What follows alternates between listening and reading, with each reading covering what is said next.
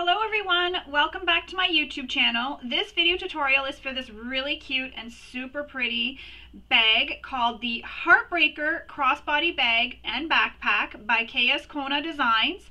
This bag does come in the crossback bag backpack size, but there is also a smaller size, which is a wristlet. The construction is still the same, except for you're adding a wristlet instead. You could make both of these and have a nice little set. So say you just want to have the crossbody bag with you, but then you're, heading out for lunch, say you're at work and you just want to bring the wristlet. You have everything you need in your wristlet to go grab your lunch, or if a student, anything, you just have the little wristlet with you. So you can make a really pretty little set.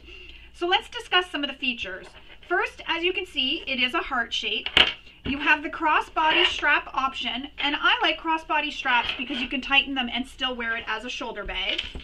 You then have the backpack option, so you unclip the crossbody strap. Now, you don't have to do the crossbody straps and the backpack strap. You can choose to do one. I just did both to be able to show you in the tutorial how it looks and how it goes together. So you slide the strap through this back loop and you clip them up to these D-rings at the top here. And I still need to press my bag. I just finished, so I still need to give it a good press with some clips and hold it in place. But that's how it looks when you're going to wear it as a backpack, just like that. How cute, eh? Oh my goodness, love it. So then we have the zipper closure on the top here. When we unzip our zipper and you open up the bag, inside we have this zipper pocket. And then we have the bag. So roomy enough for your wallet, cell phone keys, anything you need to put inside. It is finished with binding, but I promise it's really not that difficult. I walk you through the steps and give you little extra tips and tricks. There's also a link below in the description for doing binding, but we do attach the binding. I love binding because it does give like a skeleton shape, so it gives it like a bone and it helps hold it and help hold the bag shape. So I really do enjoy binding. We will zip this closed. Oh, and I wanted to mention something that I really love is on the overlay, there's this cute little heart that was cut with it. And our connectors are also heart shape right here. All the little details. This bag can be made out of a wide variety of materials. So for this tutorial, I used this vinyl faux leather, which is embossed. I just thought it was too perfect. I needed to use it for this bag. So I used this faux leather, which also had a backing already attached to it, so a fusible fleece. So my bag is a little bit squishier. However, if you want, you can add the main stabilizer if you want. I kept it off because I just didn't want to have all that extra stabilizer and bulk on this bag. So I used the faux leather for the exterior. I made my strap instead of using webbing, and as I mentioned when I made this, there will be a link below for how to make the strap. I also used quilting cotton for the exterior and interfaced that, but you can make this in a wide variety of materials. So there's vinyl, cork, faux leather, canvas, anything you want. Have fun with this. This pattern also comes with an overlay here to put on the edge so it frames it, and then some drippy. So you can really have a lot of fun with this bag. You can leave all that off like I did and just have it a little more simple, but I have the embossed hearts. You can do some embroidery on here, some heat transfer vinyl. There's so many options. Just let your creativity run wild with this. This is such a fun bag, and honestly, it doesn't take that long to sew. My tutorials are always a little bit longer than it will take to sew because I go into so much detail and I'm really showing all the steps. So that's why the tutorials are a little bit longer, but I promise this really doesn't take long to sew. You'll be really happy when you make this and see that it only will take you a few hours or just an afternoon. So this again is the Heartbreaker Crossbody Bag Backpack by K.Azcona Designs. So let's get started making our bag. So the very first thing you'll want to do is read through the entire pattern. This is very important because oftentimes designers give information about interfacing, or sometimes pattern pieces can be cut differently depending on materials you're using, or they just give different options for making the bag differently. So you'll want to read through the pattern to make notes of those adjustments. Once you've read through the entire pattern, you can then go ahead and cut out all your pattern pieces. I have gone ahead and cut out all my pattern pieces, and then I cut them out of fabrics that I'm using, or materials, sorry, that I'm using. And I've fused my interfacings as well. So you can see here that I have my interfacing fused to my lining pieces. I've cut out all my pieces. Because I've read ahead, I've also gone and made some marks that need to be made on the pattern pieces, and it may be a little bit hard to see on this one, but I've made some marks here for this piece. So I've gone ahead and made those marks. I've also marked the centers of pieces that need the centers marked, so I've gone ahead and done that as well. And I cut my zippers to the length I'm going to need, because again, I did read through the pattern and I did see what length they need to be cut. I also chose to do this zipper overlay. How sweet is that with the little heart? It's so sweet. So I've also gone ahead and chosen to do that zipper overlay, so I've cut that out. And I did use my Cricut because there are SVGs for this pattern, which are extremely helpful when cutting pattern pieces such as these connectors, because they are hearts. So it's really nice because you get the same cut for each piece and they all line up beautifully. And then it also cut this out for me as well.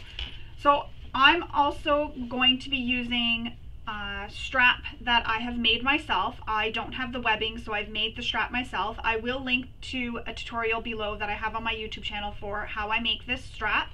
So I walk you through how to make a crossbody strap or handles if a pattern calls for webbing. So I'm using this instead of webbing. And also I've gone ahead and made marks. I'm trying to find the pattern piece. There it is. The pattern pieces for what pattern piece it is. So the corresponding letter, and I couldn't write it on these ones, that's why, because the material I'm using is a vinyl and it already has the interfacing attached, so it already has a fleece attached. So I'm not using any interfacing stabilizers for my main body and my gusset because I do have this fleece already attached, and I'm trying to keep this as thin as possible because this needs to be domestic friendly for my machine to sew. And speaking of domestic friendly and machine to sew, always, always, always use materials, interfacings, threads, needles, etc. that are best for your machine. You know your machine the best, you know what your machine can handle, so definitely stick to materials that you know your machine can handle. If your machine struggles with bulk, don't use materials that are going to be really thick and give you a really hard time. Another tip is, if your machine is struggling a little bit with the bulk, you can always switch to a bigger needle or try a walking foot. Or I like to use a hammer and flatten those seams with a hammer, but put a scrap piece of fabric or a towel or something between your hammer and your bag so you don't cause any damage marks on your bag while you're hammering away. The rubber mallets work, but I like a hammer because it's nice and heavy and it really whacks those seams. So once you have all your pattern pieces cut and all your pattern pieces labeled and all your marks made that you need, we can get started on making our bag. First step is to make our crossbody strap, and as I mentioned, I'm not using webbing because I didn't have any webbing, and the only webbing I did have was solid black, and I really didn't want a solid black on, as you saw, a whole pink bag. So this is where you need to decide what bag you're making, and for this tutorial I'm making the backpack bag, but the nice thing about that is it can be used for the crossbody strap as well. So I'm going to be showing you how to attach the backpack connectors and the crossbody strap connectors, so I'm going to just use this strap for both. So I chose the longer length to make my strap. So for this we need our strap. If you're using webbing, your 2 swivel hooks, and your slider. What we will do first is we will take our slider, and your slider may look a little bit different, but they all have that center bar, and you're going to fish the end of the strap through the slider, so between the first bar and the middle bar, then down over the middle bar, and it'll look just like that. Once you have that done, you're then going to clip it in place. And this is where you can either sew a box here with an X in it or rivet this. I'm going to rivet this, but I'm going to do this after I have everything all done. So now that I have that attached, I'm then going to slide my slider, and I'm going to find the exterior side of my strap. I'm going to slide my slider on so that the swivel hook, the swivel hook on so that it is against the table, meaning it will be on the side that is on the exterior side of my strap. Fish that through, bring the short loose end all the way back up to my slider. Again, slide this between the first bar and the middle bar, slide it up, then bring it back down over the middle bar. And you have something that will look like this. So you have your first strap that you attached, the first half of the strap that you attached in the middle, and then the one we're doing now, the side. Now put your slider so it is against the table, because this is the wrong side, or what I call the wrong side of the strap, so that you find what side is the right side and what side is the wrong side. Again, with your swivel hook against the table, slide that on to your strap, and then fold your strap over. And there is a measurement in the pattern for how far you're going to slide these or loop these over the hardware, so you'll want to refer to that. You'll clip it in place, and then you can either sew or add your rivet or Chicago screw. So I'm going to go add my rivets, and then I'll come back and I'll show you how this looks when it's finished. So there you have it. I've attached my rivets to my strap instead of sewing, so that's how they look with the rivets attached. And now we have a fully functional crossbody strap with the slider attached. I'm just folding it in half so you can see it on camera. So now that that's done, we can put this to the side. We're going to move on with the next step, which is with the zipper gusset. So we now need our zipper gusset B piece, and you want the exterior piece, sorry. And on the exterior, there are some marks we need to make on the pattern, so you'll want to refer to the pattern for that, for the marks that you need to make. You'll have these connectors, so these are the connectors here, and you want to slide your D-rings onto them. But before you do that, for these connectors, you need to glue them together. So there's two pieces and we're gluing them together. Now I didn't want to glue, so what I did was I just used some double-sided tape to hold them together temporarily while we're waiting to sew them to the bag. So I've used some double-sided tape. So now that they're glued together, we can stitch just this straight edge here. And don't backstitch, leave long tails, and we're going to pull them through and tie them off to the back. Now the back side will be the side that is going to be inside when these are folded together.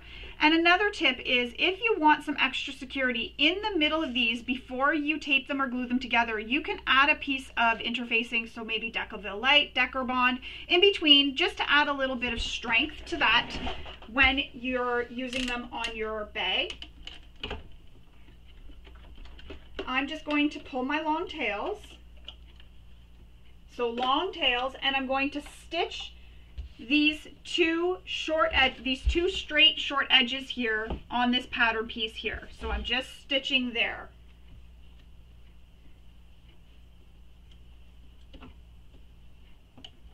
Again, no back stitching, so just stitch. Long tails. As long as you can. And then stitch the other side. And I try to start and stop approximately at the same spot on both sides. If you don't, not to worry. No one's going to get out a ruler and measure it. So now we have these long tails. What we need to do is pull this back thread, and that'll cause a loop for the front thread to come up, and just pull it through. So pull the back thread, causes that little loop, and pull it through. You'll do that for all the sides.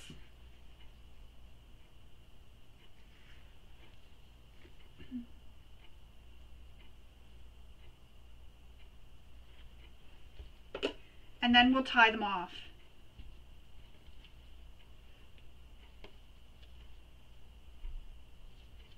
And this thread is not cooperating. There we go. It doesn't want to be tied. And I like to triple knot it, or even more than that, just to add some extra security. It's not knotting for me. I can't do it. My hands are not cooperating today.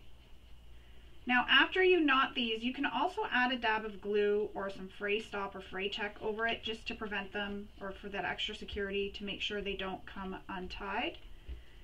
The choice is really yours if you want to or not.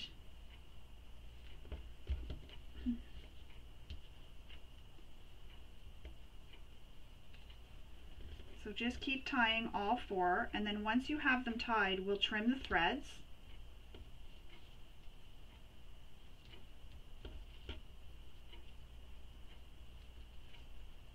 And just be careful how tight you're pulling on these threads. I have had threads break as I was pulling them really tight. I've had threads break. You really don't want them to break on you as you're tying them. Then what happens is you need to unpick all those stitches again and re-sew. Not the end of the world, but just a little bit of a, makes things a little bit hard, more work for you, I guess is the word I'm looking for, if you do that. I'm going to cut these two that I've already tied because they're kind of getting in my way. So just trim those right above the knot.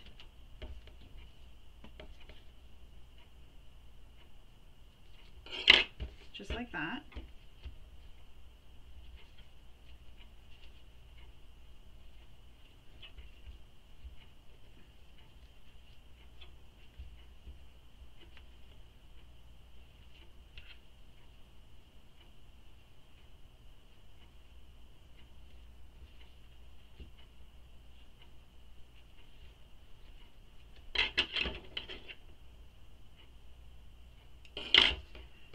And like I said, these knots will not be seen because we're going to be folding this in half once we put the D-ring on it and stitching it to the bag. So these knots will not be seen in the finished bag at all. Now, if you're using a material here that's pretty busy and won't show back stitching, you could definitely back stitch here if you want. You don't have to take the time to tie all these knots because, as you can see, it can be a little bit time consuming.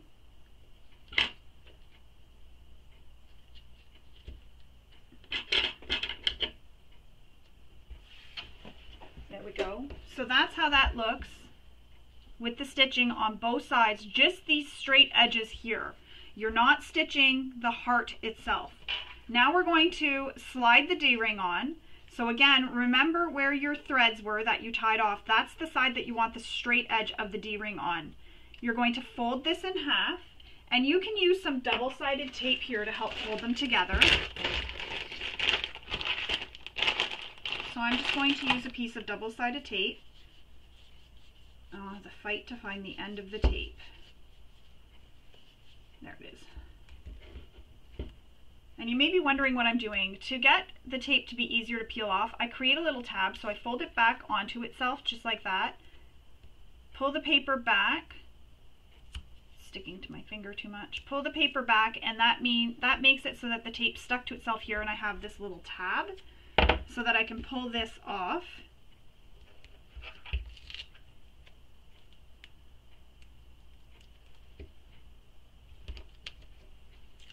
Just like that. So I'm going to fold these so that the edges meet the bottom edges. Just like that. And yours may be glued. Mine are lifting because they weren't glued on the edges, and that's okay because we're going to top stitch these to the bag. So I'm just going to shift these around a little bit to make sure that they all get all lined up nicely and neatly.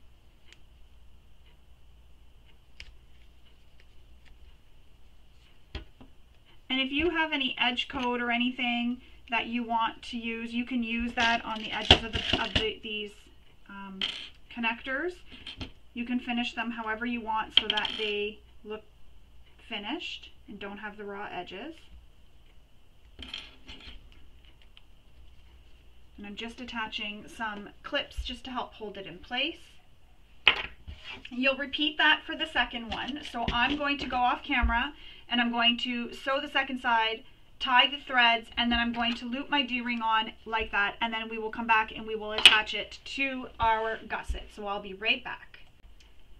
Alright, so I've finished the second one, so now I have two that look like this. So as I mentioned earlier, there's some marks you need to make on your gusset. Those you'll want to make now if you haven't already. We're then going to take the connectors that we just sewed and slipped the D-ring onto and attach it to the gusset. And the mark I made, I'm going to attach it at the mark right here at this part where the heart starts to take shape on these top curved edge. So you're lining up the line you made with this top curved edge, just like that. So I'm just going to use some double-sided tape to help hold it in place. And you can choose which side you think looks nicer. They both look the same for me on mine. But if you have one side that you think looks nicer than the other, oops, go ahead and choose that side to be the side you're going to see when it's placed on your gusset. So again, the side that is on this, where we're lining this up is where the heart, so where these little curved edges, so that goes straight across that curved edge with the line we made and centered. So I have the center mark made. So I'm just going to make sure this stays centered, and I'm lining it up with that mark I made. Just like that. So there's that line I made right here. It goes right across at the top of this heart where the curves are, straight across, and this is centered. So we're going to do that for both sides, attach it to both sides, but I'm going to start with the one edge for now so that the other one isn't going to fall off as I'm stitching. And you may need to switch to a smaller presser foot, so I'm just going to see, because you need to get as close to the hardware as you can, and I'm okay with that presser foot. But you may need to switch to a smaller foot in order to be able to get across the top here where the heart is, where the curves are. So you'll want to stitch these now so that you get a curved heart. And what you can do is take your chalk or a pen that you can use that's fabric safe and continue drawing this heart. So you have the shape of the heart. So I've made it into a heart. So I've just drawn where the heart would go here. So basically the little center mark. I'll show you with this piece. So I've drawn this part of the heart onto the connector, and I'm just going to follow that as I stitch. And again, don't backstitch, leave long thread tails.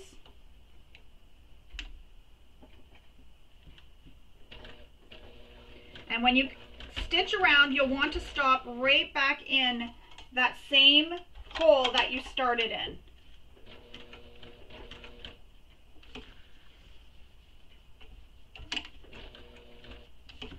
And if you have to take a smaller stitch length to get into that corner nicely, take a smaller stitch length. And for curves, what I like to do is take one stitch, lift with my needle down, take one, lift up my presser foot and pivot. Sorry, that's really confusing. I'm like lost for words. What I do is with my needle down, lift up my presser foot, pivot my fabric a bit, put my presser foot back down, take one stitch, needle down, presser foot up, pivot slightly, one stitch, needle down, presser foot up, pivot slightly, one stitch, and keep doing that all the way around. Sorry, my brain wasn't functioning there for you when I tried to explain it the first time. And you just keep going around, all the way around, to create that heart.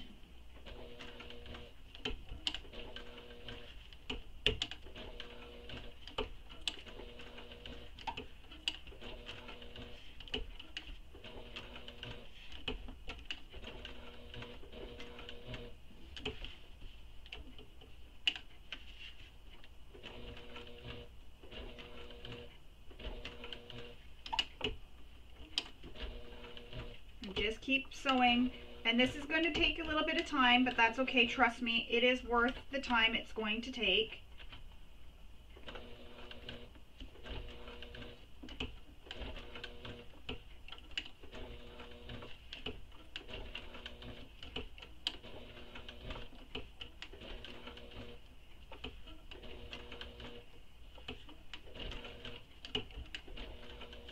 and I'm approaching back where I had started. I'm coming back down towards that way. So I'm just making sure my threads are not under my presser foot at this moment because I don't want to catch those. And I've stopped right back where I started. So lift my needle, pull long thread tails. Same thing we did when we were stitching these. Pull the threads through to the back, and this is going to be a little bit hard for me because my fleece, I really decided to make this one a little bit challenging for myself, didn't I?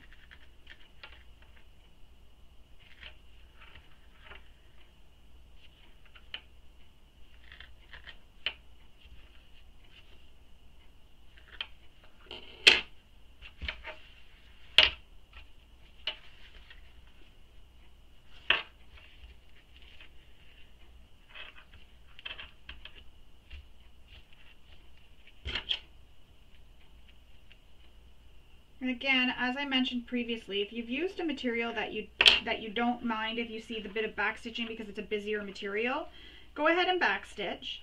So now I'm just tying them together. I put them in sets of 2 and I just tie them off together.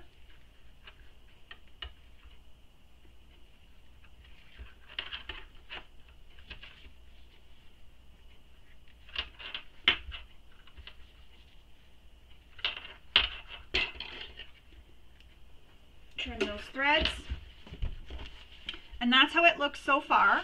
So now we're going to, and it's a little bit wonky, now we're going to attach the second side. It's a little bit wonky, but I think I can smooth that out a bit. There we go.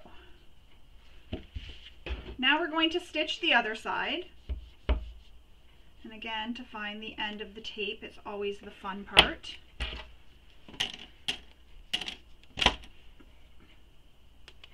Lining up that top curve of the connector, the top curve of the heart, centering it, and lining up that top curve of the heart with the line we made. And I'm going to mark that curve of the heart, and I'm using this Frixion pen, because I can just wipe it off with water after. But now you can see that mark I made a little bit better just to create that heart. And I'm going to try a zipper foot just because this did give me a little bit of issues up at the top here.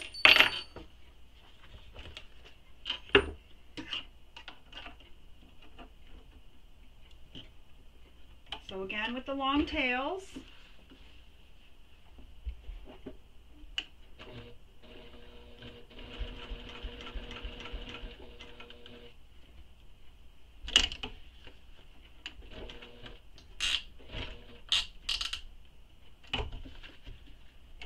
and I did the same thing I had mentioned previously, and I took an extra stitch in the corner just to make sure that that doesn't get any angled stitching.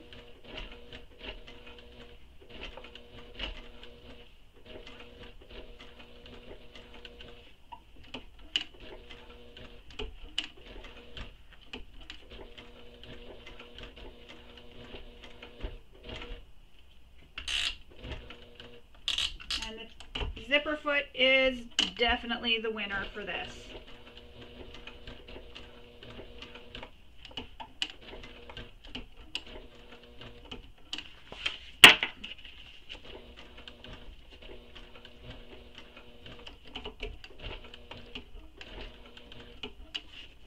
Again, making sure my thread tails that I started with are not going to get caught under my thread that I'm stitching now.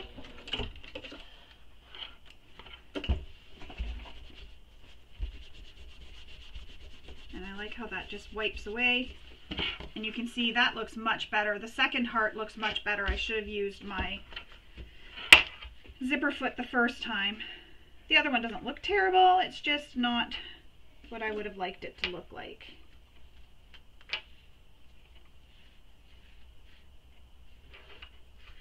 It's really hard to see, again, because of the fleece that's attached to this.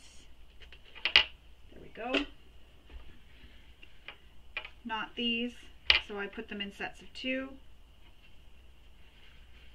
and then I just knot them together.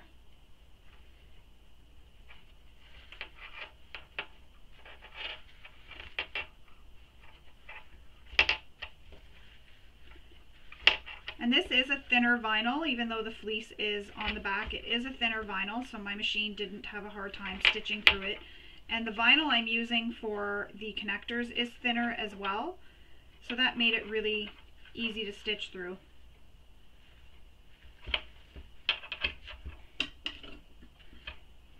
No skip stitches. So there it is. That's how that looks. Both are attached, and remember, one is going to be up slightly higher than the other. That is what you want. It will make sense when we go to construct the bag. So now we're going to put this to the side. We are going to move on. We need to grab the convertible backpack connectors if that's what you're choosing to do, if you're choosing to do the convertible backpack. I'm doing this because I wanted to show you how to construct this, so that if you choose to do that option. There's some other options I won't be showing, but this I did want to show so that it is in a tutorial to show you how to do it.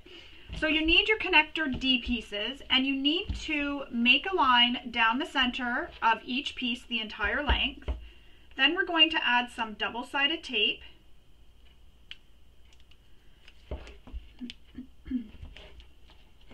And if your tape is thick like mine, you'll be able to put it right down the entire center.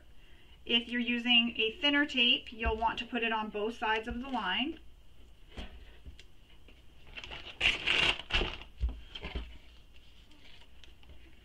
Once you have the double-sided tape on, you'll remove the paper backing, and you'll fold each long edge in to meet the center, just like that.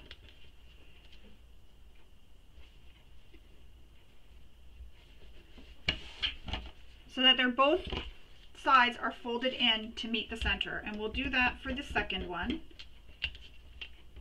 And this is really sticky double-sided tape. It keeps sticking to my nails.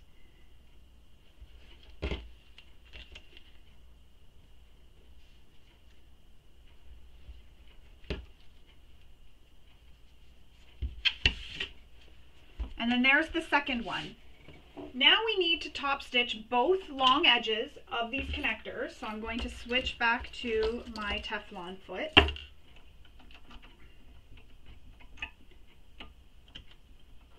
And I forgot to mention before we continue, you can add a rivet to the center of these hearts. I will go back and I will add a rivet later.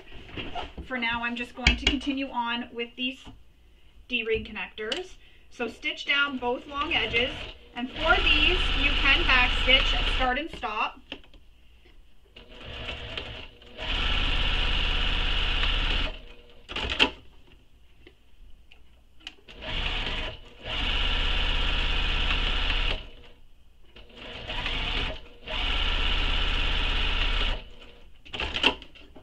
Trim all your threads. We don't want peekaboo threads later.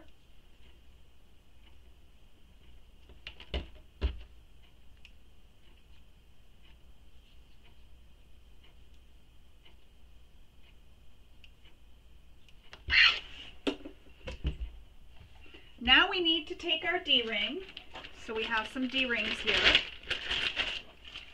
And I always like to put all my hardware for each bag I'm making inside a little Ziploc bag so it stays all together.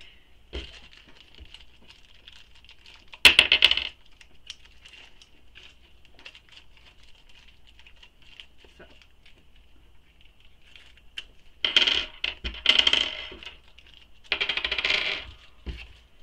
Take your D-rings. Plastic is staticking to me. Take your D-rings and put it onto your D-ring connector. Now, you want to put the flat edge so that it's on the same side as the edge that you folded in. So you see the two edges folded in here. You want to put it on that same side. Fold it in half, put a clip on the end. Repeat that process. Slide the D-ring onto the end of the D-ring connector. Put a clip. And then we're going to base these raw edges together using the seam allowance given in the pattern.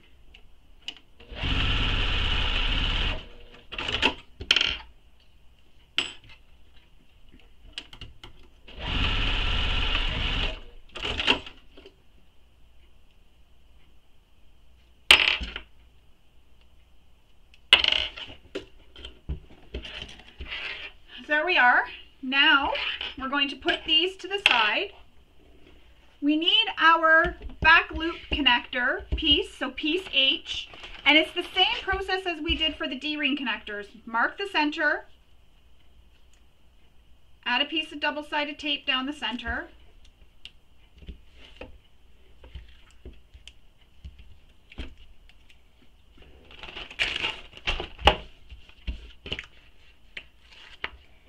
fold it in to meet the center,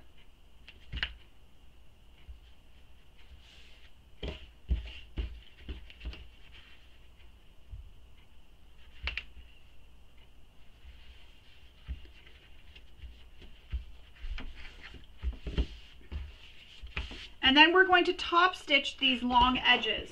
Same thing as we did for the D-ring connector.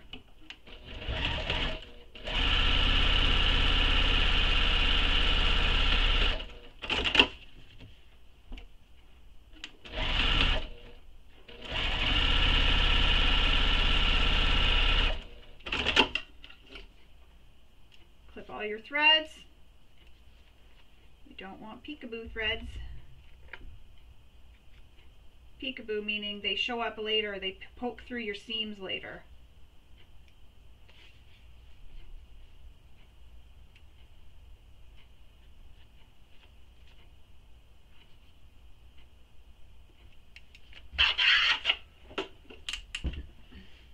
Now we need to flip this so it is wrong sides up and the pretty sides is against your table. And there's a mark you need to make that's given in the pattern, and I made mine already. And we need to fold this one edge just to that mark.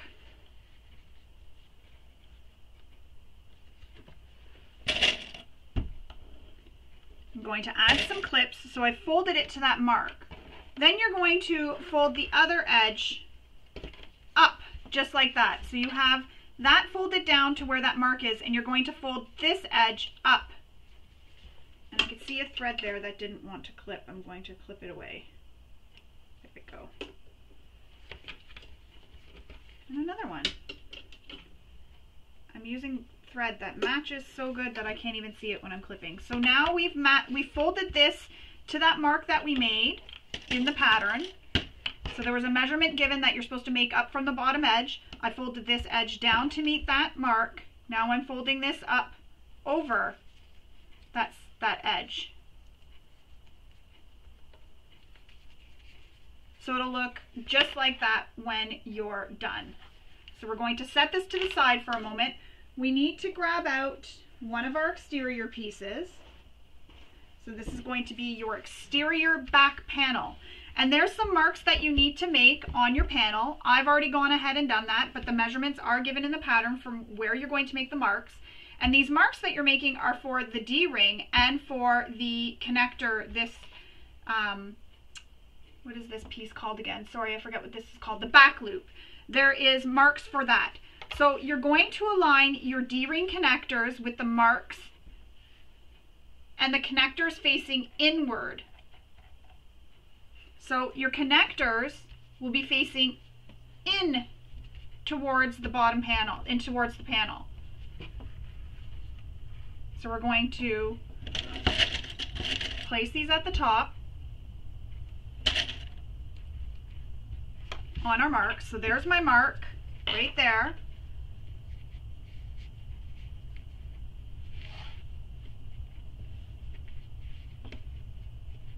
Place it at the mark.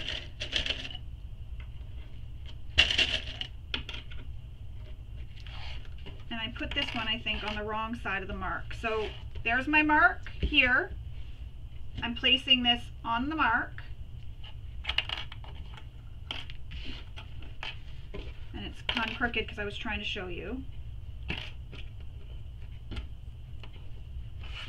So there's the mark here, and I've placed my connector there.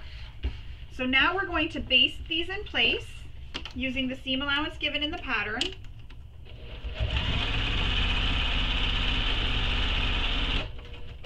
And as you'll notice, I kind of went over it a few times.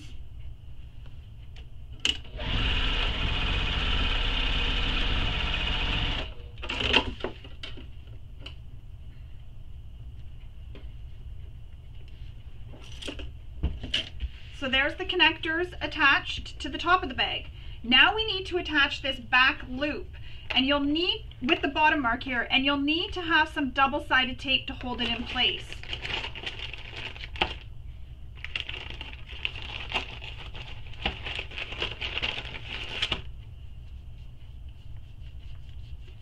Gotta find the double-sided tape. So what I'm going to do here is I'm going to add some double-sided tape to the back to help hold that in place where we folded it.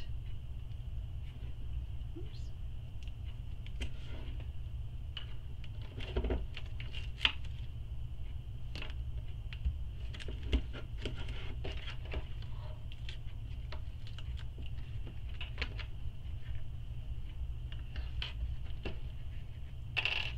So I don't need to worry about those clips anymore. And now we're going to take the bottom edge of this connector. So the piece here that's folded over, that's the side you want to put at the bottom, and then against the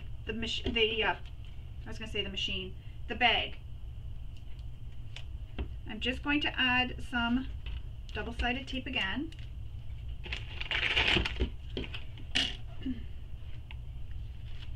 Remove the backing, and then there's the mark I made. So I need to find the center of this because I want this centered on my panel.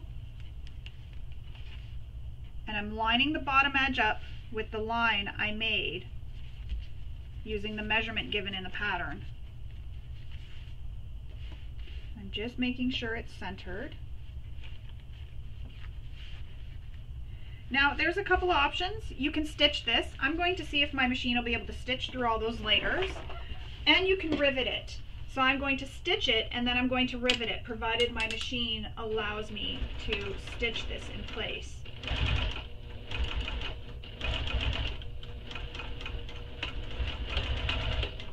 And it did. I used a longer stitch length. I think that helped. So now I'm going to go off camera and I'm going to add some rivets. Don't add the rivets. You want this piece here loose. Don't add rivets there. Add rivets just through where we folded that small amount up. You're adding rivets through that. If you're stitching, you'll want to stitch so that you just stitch. So where this mark is, you may want to transfer the mark for this part here to this side so that it would be right there, and you can stitch just there as well. So you'll have the bottom stitching and stitching there as well, and that'll help really secure this in place. But I'm going to go attach some rivets and then I will come back and we will continue on with constructing our bag. So I've gone ahead and attached rivets. If you don't have rivets, as I mentioned, you can sew straight across that edge there. You can also use Chicago screws, but that's how it looks, and that'll just add that extra security back there as well. And if you're worried about this edge being seen, you can go ahead and seal it with your favorite way of sealing. You can even just add some fray stop or fray check if you want. So just like this. Sometimes I find that that just little bit extra just sort of helps prevent it if you're worried about any fraying or anything happening to the edges of your vinyl that's there. And there we go. That is now complete. We are done our back panel, sorry. Now I'm not doing the back pocket option, but I did kind of want to walk you through how to do it. And for this, I'm just going to use my lining fabrics here just so I can show you how to do it. So we'll imagine that these are the back pocket pieces because they are similar in how they are cut because they are hearts. What you will do is you will place them so they are pretty sides touching, and you will align these top curves. You'll clip it all the way across, and then you will sew this top edge, just these curves, using the seam allowance given in the pattern. So you'll start here, you'll sew, come down, come back up and around, and come down and stop. And just those top curves using the seam allowance given in the pattern. Once you've sewn that, you'll then make little snips into the curves here, and that'll just help when you turn this right side out for the fabrics to spread to get a really nice curve when you turn it. Once you've done that, you'll turn these pieces so that they are wrong sides together. So we'll imagine that these are now flipped and sewn and wrong sides together, and you'll top stitch that top curve exactly where you stitched previously. You'll top stitch just that top curve, and that's it. Once you have that top curve top stitched, you'll take your outer back main, so you wouldn't be able to do the pattern with the backpack connectors. You'd have to just do the crossbody option for this. However, if you really wanted to, I guess you could get away with it and it would be tucked inside your pocket, but it would kind of be a little bit wonky there. So what you'll do is you wouldn't have this piece, so we'll imagine that this is our back panel, and you'll place your heart on your back panel just like that. So we'll imagine that this all lines up, you'll place it, you'll clip it down the sides, and then you'll baste it in place to the back panel. All the way here, that's it. So you've top stitched here, and now you're basting this to the back panel. And that's how you make that heart for the back heart pocket. And I just wanted to walk you through that even though I'm not doing that. And that's because I'm doing this backpack option back here. I didn't want to do the front pocket, the back pocket. You could put that pocket on the front if you really want, just to have a little cute little slip pocket on the front, but that is how you do it. Now we need to move on with our gusset, and our gusset is the piece that we've already attached our two connectors to, and we need our, as I call it, top zipper. So I have a zipper pocket zipper and a top zipper zipper. So we need the top zipper.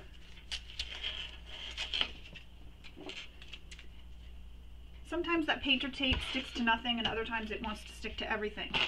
So now we need to take the zipper tape and we want to align the zipper tape with the gusset wrong sides together. And it doesn't matter which side of the gusset because your connectors here are centered.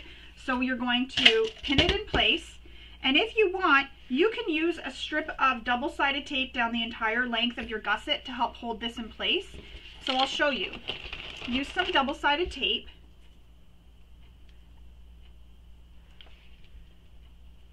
All along your gusset.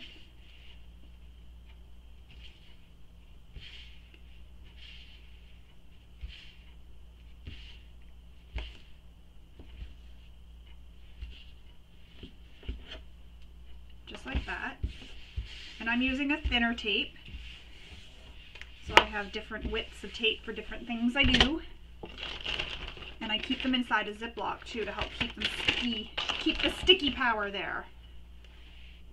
Remove the paper backing. And then take your tape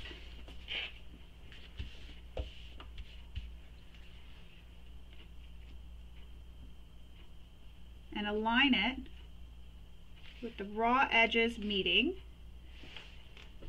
Just moving to see if you can see. So I have my side edge here aligned, and then now I'm aligning the long raw edges of the tape with the gusset.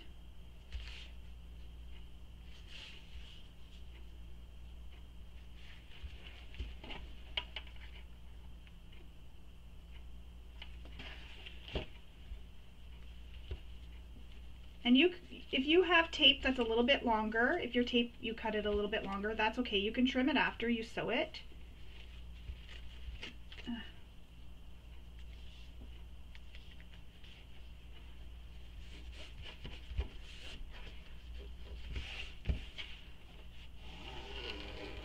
And I'm just pressing it with my nail to make sure it's really stuck to the tape. Now, with that tape there, I don't need to use clips. Now I'm going to sew this to the gusset on top of the tape. And I'm just going to baste it in place.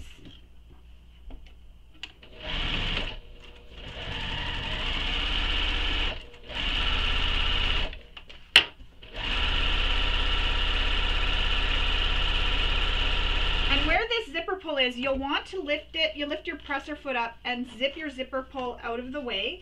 And that's because where the zipper pull is, it kind of creates a little bump in the zipper tape. So the zipper tape kind of makes room for that zipper pull. And you want to get rid of that so you don't get a wavy zipper.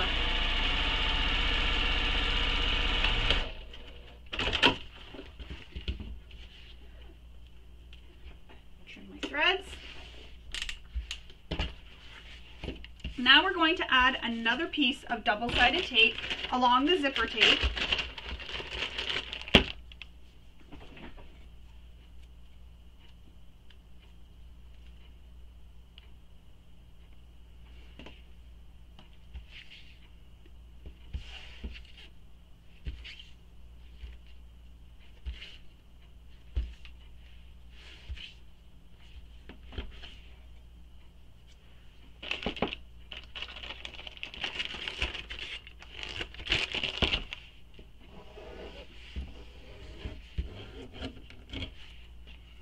the paper backing.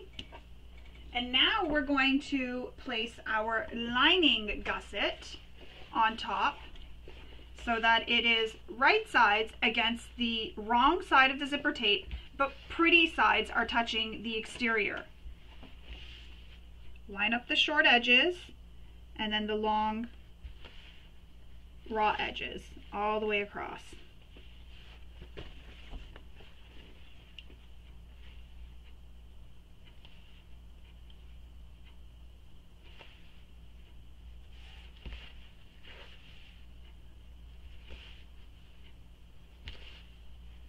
And just push it against the double-sided tape.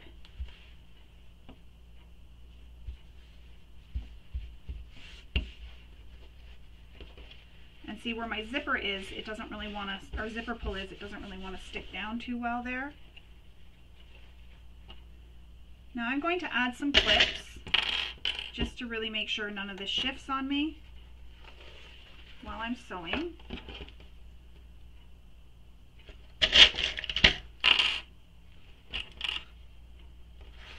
So you have a zipper sandwich right now with the lining and exterior together. So you can see I've created a zipper sandwich. So the lining is against the wrong side of the zipper and the right side of the zipper is against the right side of my exterior. So now we're going to stitch this in place using the seam allowance given in the pattern. And don't forget when you approach, oh, I need to switch up to my zipper foot, sorry. Don't forget to, when you approach that zipper pull, to move it out of the way.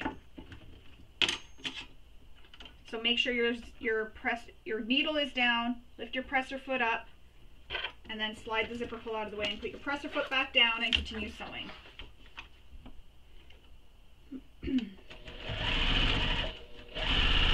And you definitely need a zipper foot here to get that accurate seam allowance.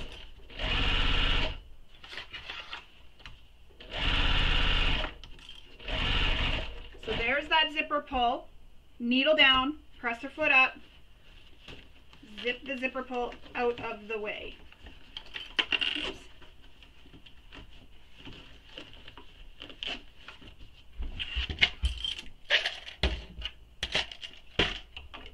Just like that.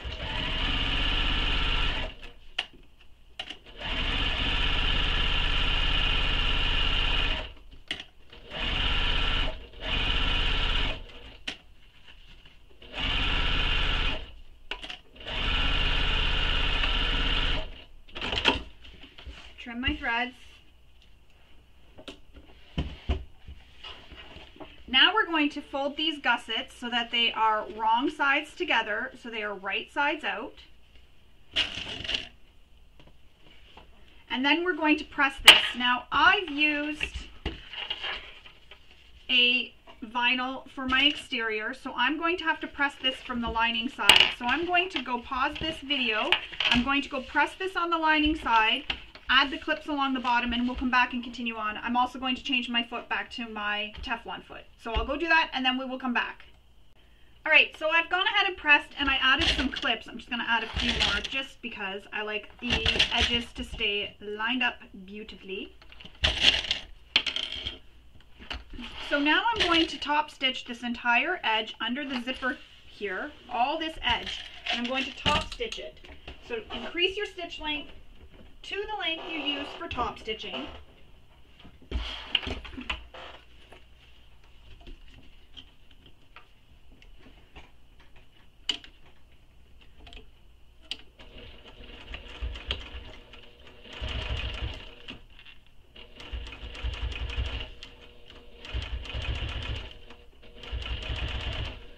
And I'm going slow here because I'm trying to make sure my vinyl stays flat.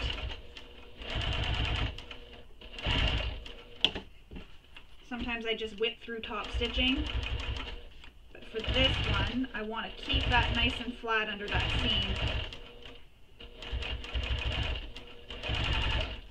And when I approach where my zipper pull is, I'm just going to slide it out of the way because I don't want it dangling under my needle. That would be very bad.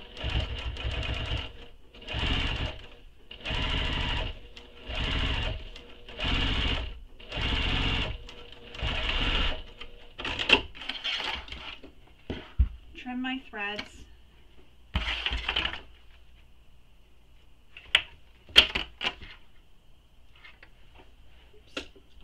Return my stitch length back to the length I like to use for stitching. So there it is, it's top stitched. I'm just going to stitch over the ends of my zipper tape just to make sure that when I'm sliding my pull around, it doesn't accidentally come off the end of my zipper tape.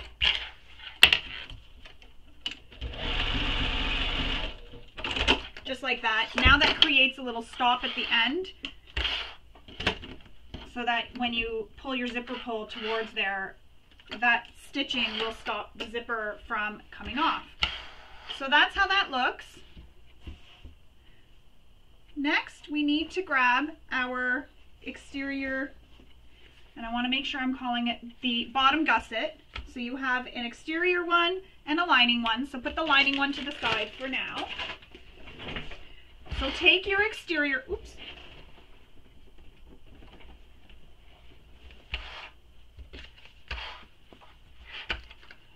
Another thing is, if you haven't already, you want to install your zipper pull onto your tape. I had mine installed already, and this is where you can decide which way you want that zipper pull to go when it's closed or opened. Because I've already stitched here, it was because my pull was on. If your pull isn't on and you've stitched here, just unpick that with your seam ripper to unpick those stitches on the one side and put your zipper pull on the way you want it to be when it's closed.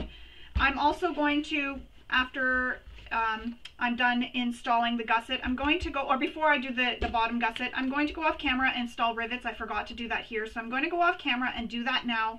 Put rivets inside these little D-ring connectors in the hearts. So I'm going to just pause the video quickly and go do that, because once that's all done, this is all stitched and I won't be able to get in there after. So if you haven't, install your zipper pull now, and if you haven't already as well, install some rivets. And I do have a tutorial on my YouTube channel for how to install a zipper pull onto zipper tape, so I will link that below in the description, so check the description.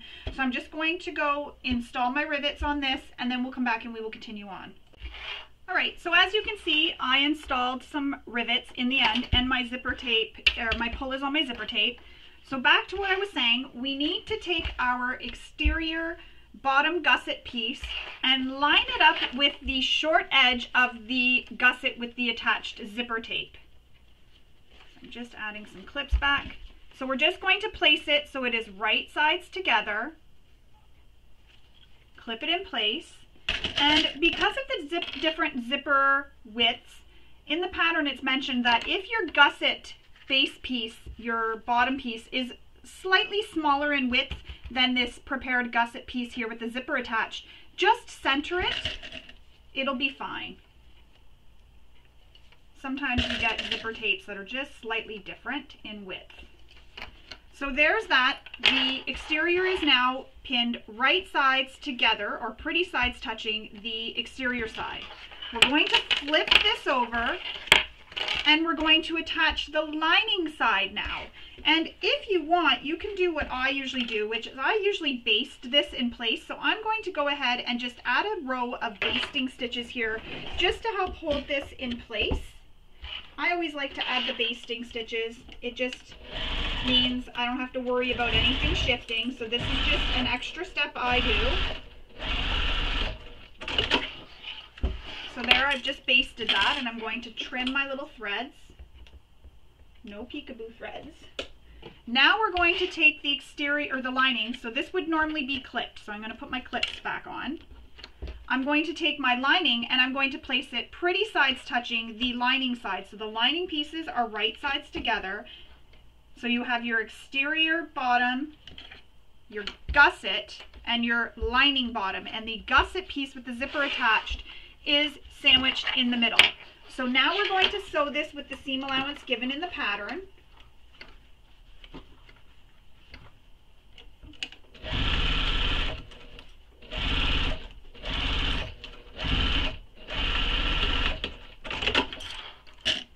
Just like that. Trim your threads. And then we're going to press these fabrics so that they are wrong sides together. And I'm just finger pressing here. Wrong sides together. And we're going to top stitch this seam here. So this seam using the seam allowance given in the pattern. And just make sure everything is nice and flat.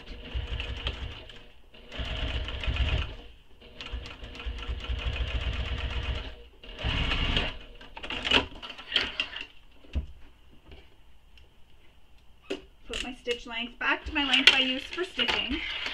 Now this is where it's going to seem, oops, I sewed that upside down. This is where this is going to seem a little bit tricky or a little bit wonky, but we will get through it, I promise you. You're now going to take the assembled gusset piece, so this whole piece, and you're going to fold it in half so the short edges that have nothing sewn to it meet. You're going to clip your exterior right sides together so the exteriors are touching, pretty sides touching. Line everything up.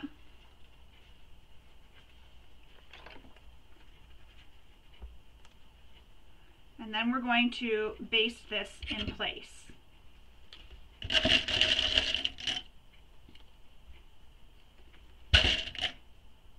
have this thread on my sweater here to get rid of.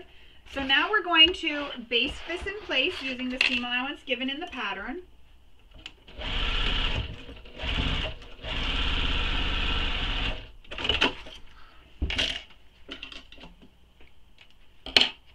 Now, this is where it's going to get a little bit tricky, but I promise we will be able to do this. So you have this attached, and we need to get the lining attached to this side here. Now, you can just do what I did there, which is just squish it all together, which that works. So see, I would be able to sew this. I'd pin it, and I'd be able to sew that, and then I just turn it. Or you can do as mentioned in the pattern. So I need to remove all my clips.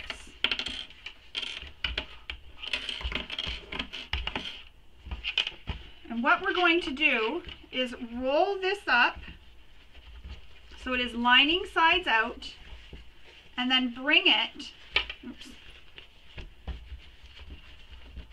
sorry, then we're going to bring the lining so that it meets with this edge. So I've just rolled it up. I made like a little burrito. So I've just rolled it up. I'm going to clip it in place, lining up those short raw edges.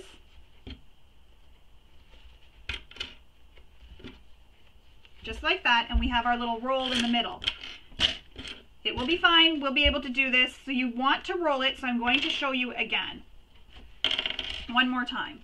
So when I roll it, I have it so my lining is against the table like this, my exterior against it, and this side of the lining facing up. So I'm not seeing the gusset side, the bottom gusset side right now. I'm looking at the half that's folded without the bottom gusset. I take it and just roll. Roll, roll, roll, roll, roll, roll, roll. And then when you get to the end, this will be loose, so you can bring it over and around to the side to fold it to the short edge, or attach it to the short edge that the exterior gusset and bottom gusset are already attached together. Pin it in place and sew that with the seam allowance given in the pattern. And it is going to be a bit of a tight squeeze, but you can do it. I believe in you. If you're worried about this being a bit in the way, this piece, use your zipper foot. That'll give you a little bit of extra room for sewing.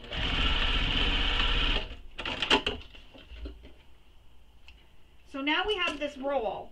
Now we need to get everything out of the roll. So you can just push it through. So now we have it pushed through and it looks like that. I'm just going to take this piece and flip it, just like that. Now we need to top stitch this second seam here. Just like we did on this one, we need to top stitch this side of the seam. So I'm just going to give this a finger press. And I'm going to top stitch this. And because it's a loop, you can either put this through under your presser foot so that it's like this, or you can have it the other way. I'm going to go this way.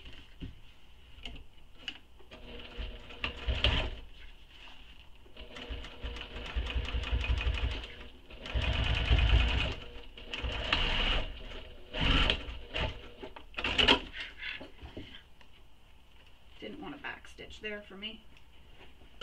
Return my stitch length back to the length I used for stitching, and there we have it. It is top stitched, and we have this loop-de-loo right now for attaching to our main body. But we're not done with this. Now we're going to take that piece of interfacing that we cut. So you may have cut Peltex. I cut Decoville Heavy, and we're going to slide it into the middle of this piece. And then we need to fuse it in place. So I'm going to go fuse this in place. So I've taken this, slided it in, and I'm going to go fuse that in place, and then we will come back and continue on. So that Decoville Heavy that I had, I fused it in, and I fused it to my lining so that I could press from this side and not touch my vinyl. Now we need to stitch these seams here, so this long bottom seam and this top seam here, so that they are closed and held together. So I'm going to add some clips.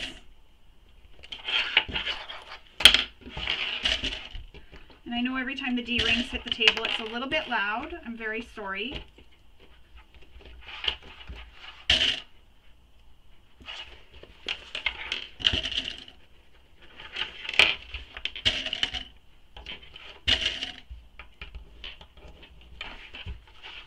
So I'm just pinning it just to help hold it in place so that I can baste these edges that are open together.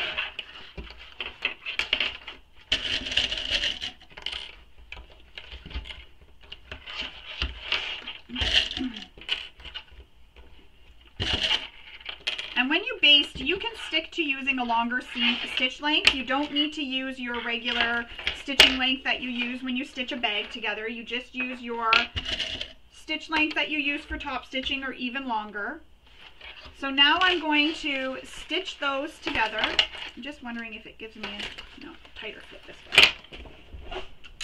So I'm increasing my stitch length, and now I'm going to baste these together.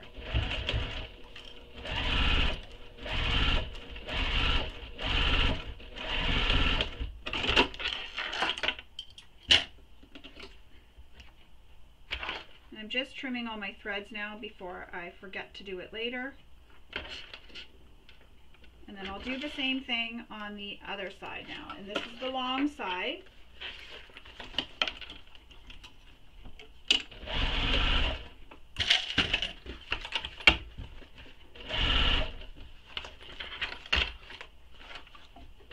So this is that long bottom edge of that gusset that we're basting together right now.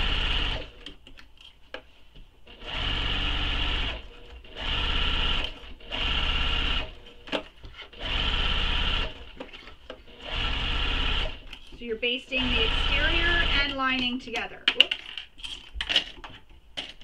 Better grab that before Buddy comes on my table and starts to play with it.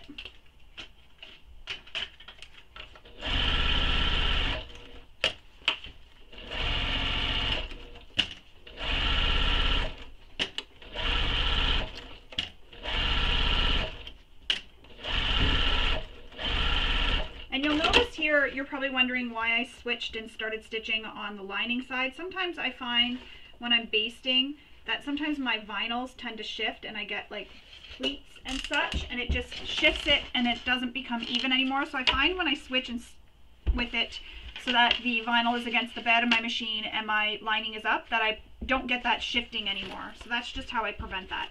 So that's all basted together. We've basted this bottom edge and this top edge here. We're going to stick this to the side for now and move on. We now need our lining main panel A, one of the pieces, the zipper overlay, whichever zipper overlay you have chosen to do. And this is not very straight, so I'm just going to fix that. There we go. Guess my Cricut kind of went a little wonky there. And we need our zipper, pocket zipper, and we'll need our zipper pocket zipper piece here. So this is, I'm trying to see what piece this is. This is piece E you'll need, and your overlay is the zipper overlay depending on which one you've chosen to do. I've chosen to do this one. So there is a mark in the pattern that you need to make from the top edge here, this top edge here, down for where we're going to place the zipper overlay. So you'll want to make that mark now. Then we're going to take this zipper overlay and we're going to add some double-sided tape to it So just here, we're going to add the double-sided tape, and you can add a little bit on the heart too if you want, if you're doing the one with the heart. So we're just adding some double-sided tape.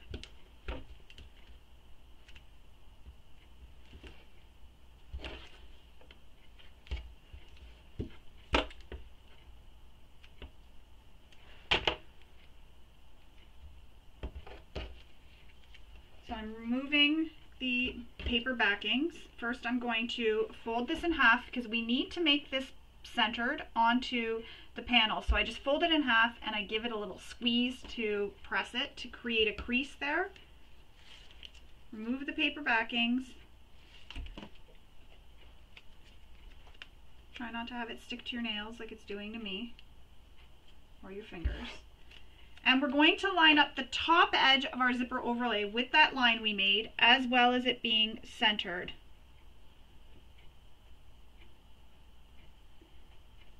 So line it up. Make sure it's all centered. And that's how that looks. Now we need to stitch the outer edge of this overlay.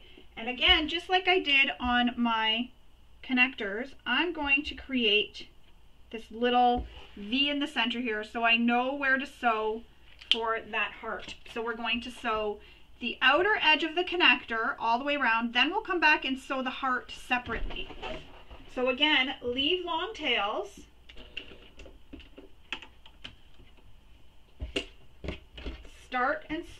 When you start and stop, don't backstitch.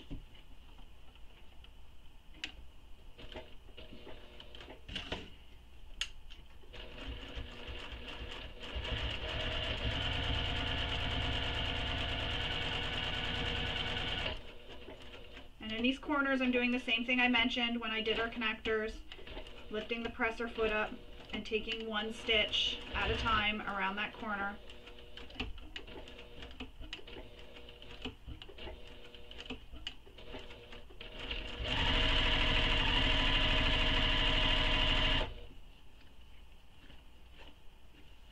Make sure those threads are out of the way.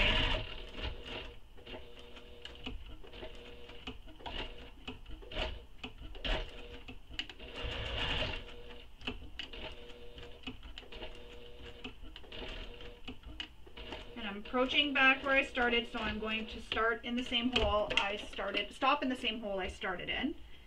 Pull my threads to the back. And I just should have held on to the one there.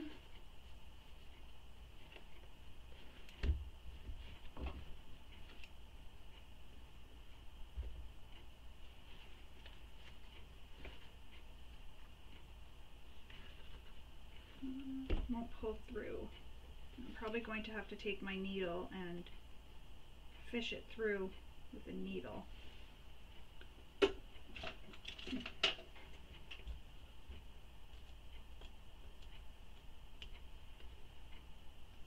Because I stopped and I guess it hit that other thread and now it doesn't want to come up. Oh, there we go. Got it. Yay. So now I'm going to tie these off.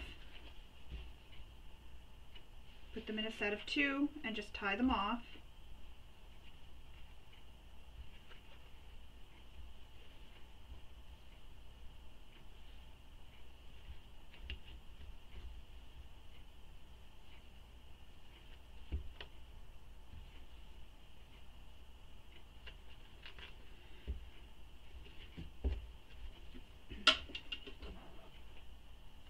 Just like that.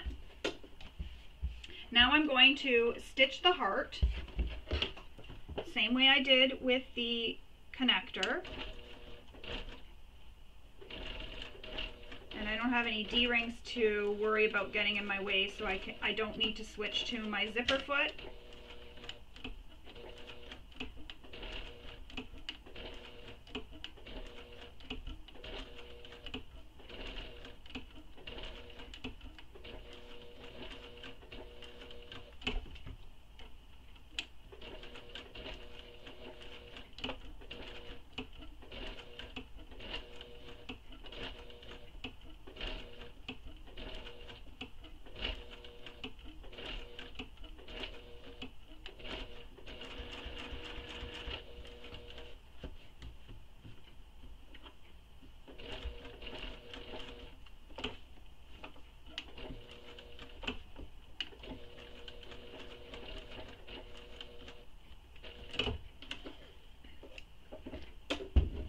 pull these to the back.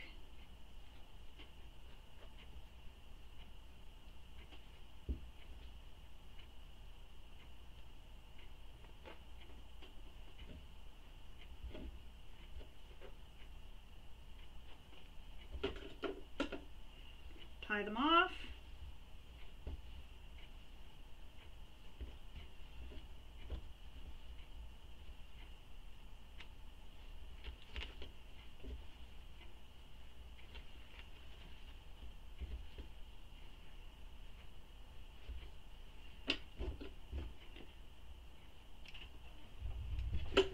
So it'll look just like that. Now we need to cut this fabric out of the center. Be careful when you're doing this that you don't cut your stitching. And there's a measurement for how far away from the stitching you want to go. And this doesn't have to be perfect, the cutting. And I'm just using some duckbill scissors because I feel like they get into the corners nicely.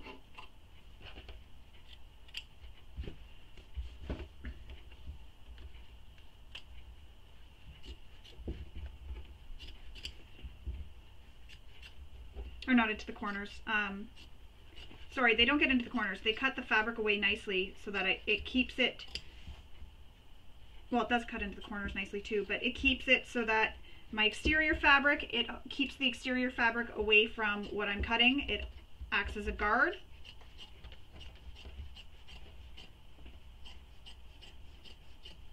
And then I do find it can cut into the corners nicely too.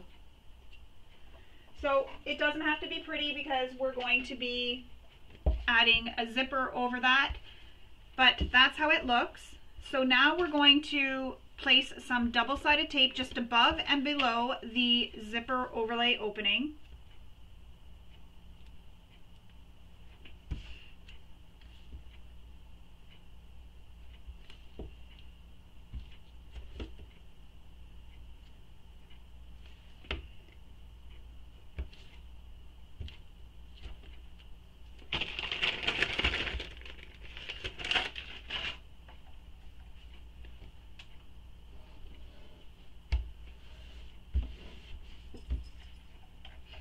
So we're going to put that to the side for now.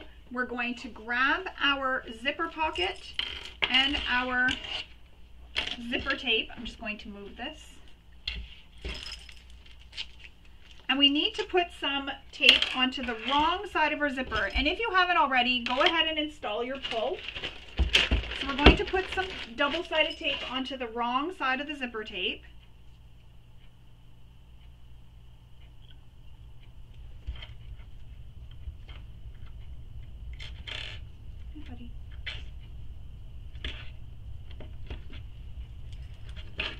So we're putting this on the wrong side of the zipper tape right now.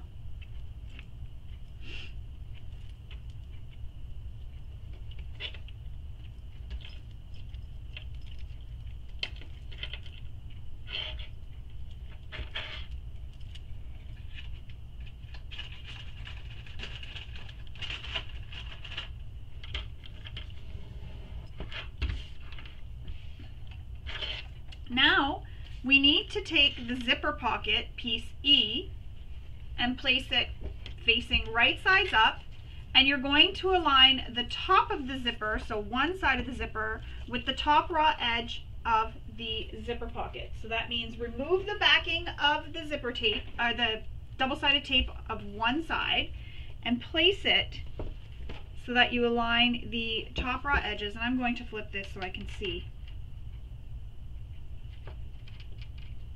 And again, that zipper pull, you'll notice, causes a bit of a bump. So when we get to that part when we're sewing, we're just going to slide the zipper out of the way. We're going to baste this in place.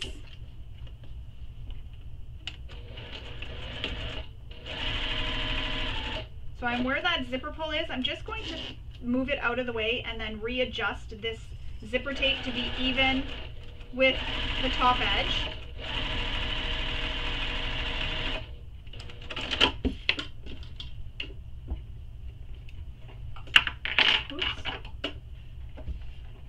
Now we need to take this edge of the zipper tape that's not attached to anything and bring it up to the other edge of the pocket, so the bottom edge. So bring it and fold it in half. Line up the edges, side edges and top edges.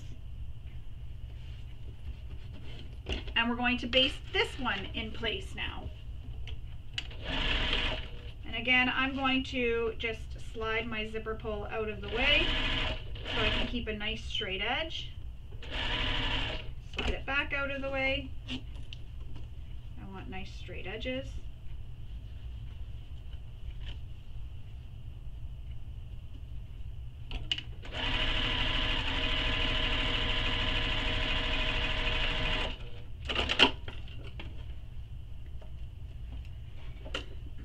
And as I mentioned on the gusset, if you're worried about your zipper pull coming off your zipper tape, go ahead and remove or add some stitches to the ends here. Just back stitch over the ends and that'll prevent it from coming off when we're sliding it around.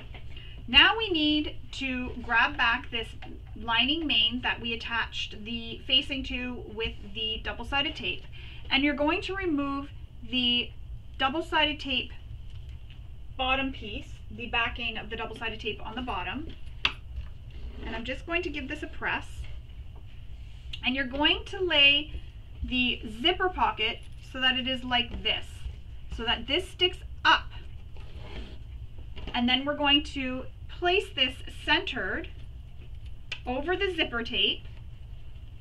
So you want it to be centered in the hole, but also centered to your overlay. Oops.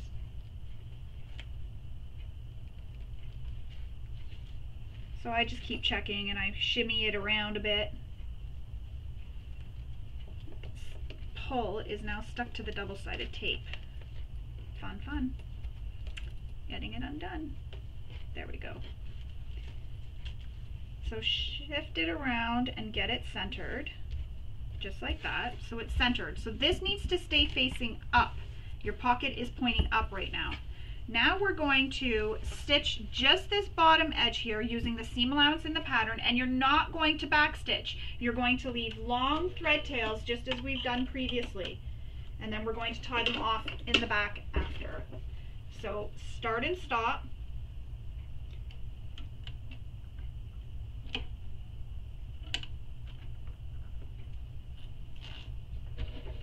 Leave the long tails, don't back stitch. And I've got my pull out of the way. I'm lifting up my presser foot to slide it back out of the way.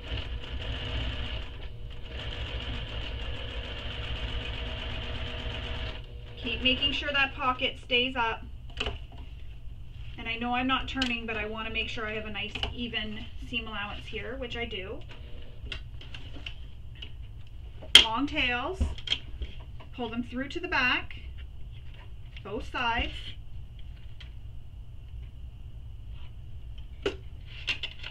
Tie them off.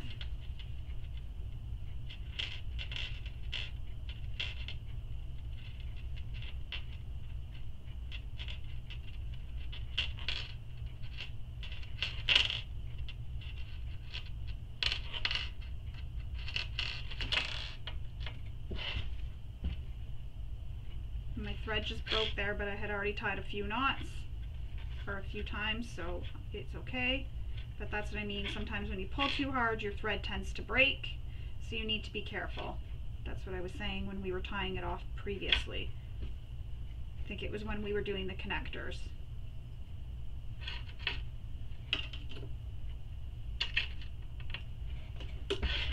Now we need to top stitch the top edge, but also these sides. So we're going to now pull the pocket so that it is down.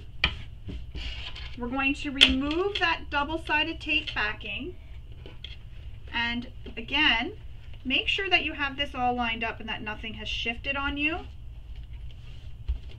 So with the pocket down, and what I like to do to make sure the pocket stays down is I like to place a few pins inside or on the pocket through the lining and the pocket, and that'll just help keep it down out of your way. So now we're going to stitch up the one side across this top edge and back down the other side. No back stitching. So again, long tails. start and stop in the start and stop spot that you did when we previously stitched.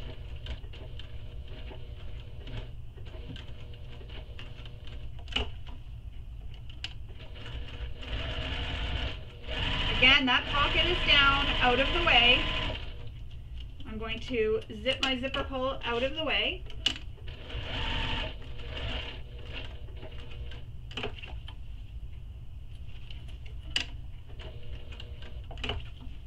And I'm coming back down that second side, and I want to stop right where I started previously. Long thread tails. And we're going to pull these through to the back and tie them off.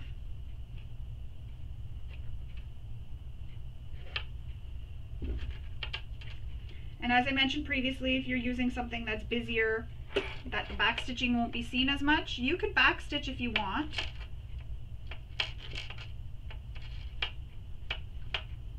If you don't want to be doing this tying off stuff, or maybe you don't mind the back stitching at all.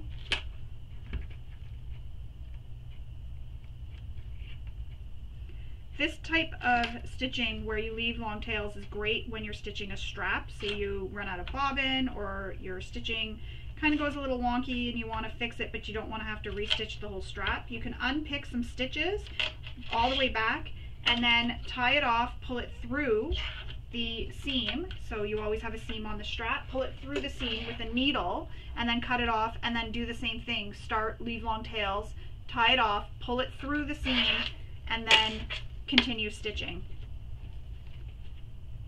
I've had to do that many times. So that's how the pocket is looking so far. So we've stitched the pocket to the overlay. So we have our little pocket here. Now we need to trim the pocket so that it is out of the seam allowance, but also takes the shape of the heart. So I'm going to trim this.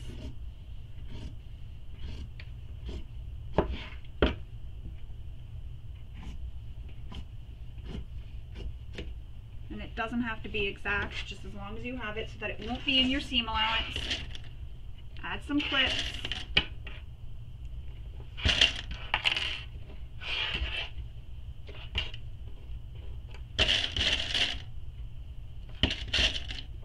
Just like that.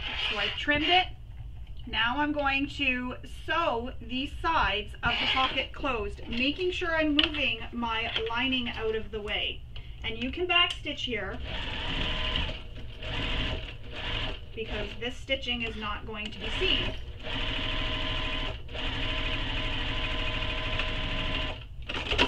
There's one side.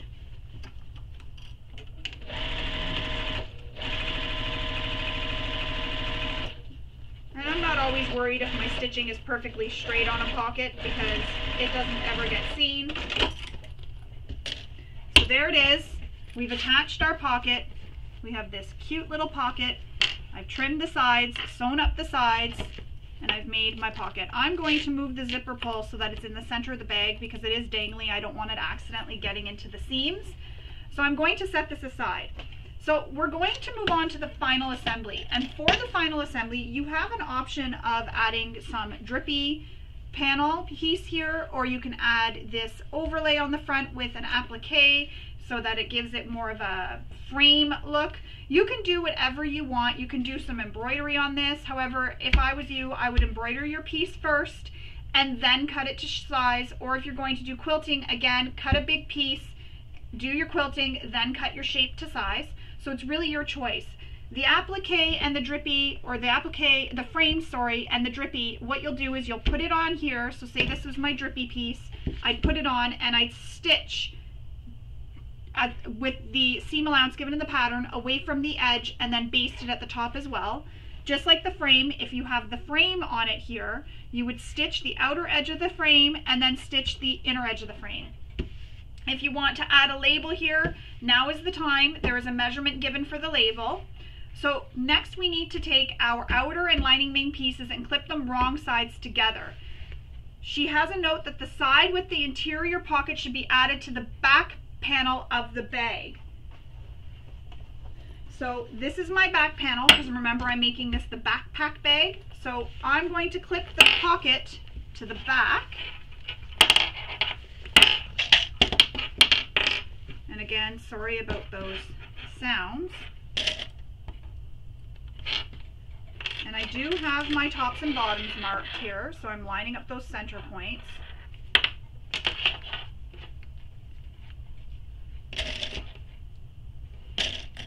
And just clipping it all the way around.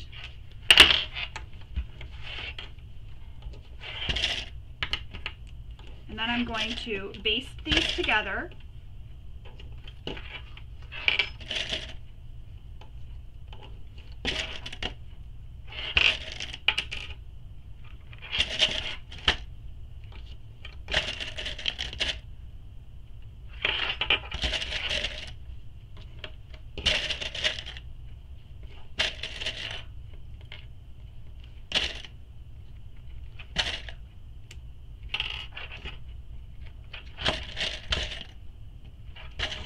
So there it is. We have our front and our back, our exterior and our lining. So now we're going to baste these outer edges together using the seam allowance given in the pattern.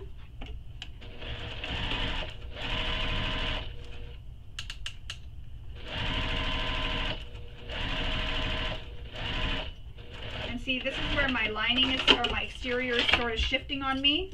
It's not staying the way I wanted it to, as I was mentioning before. So I'm going to go on to the lining side to baste this in place.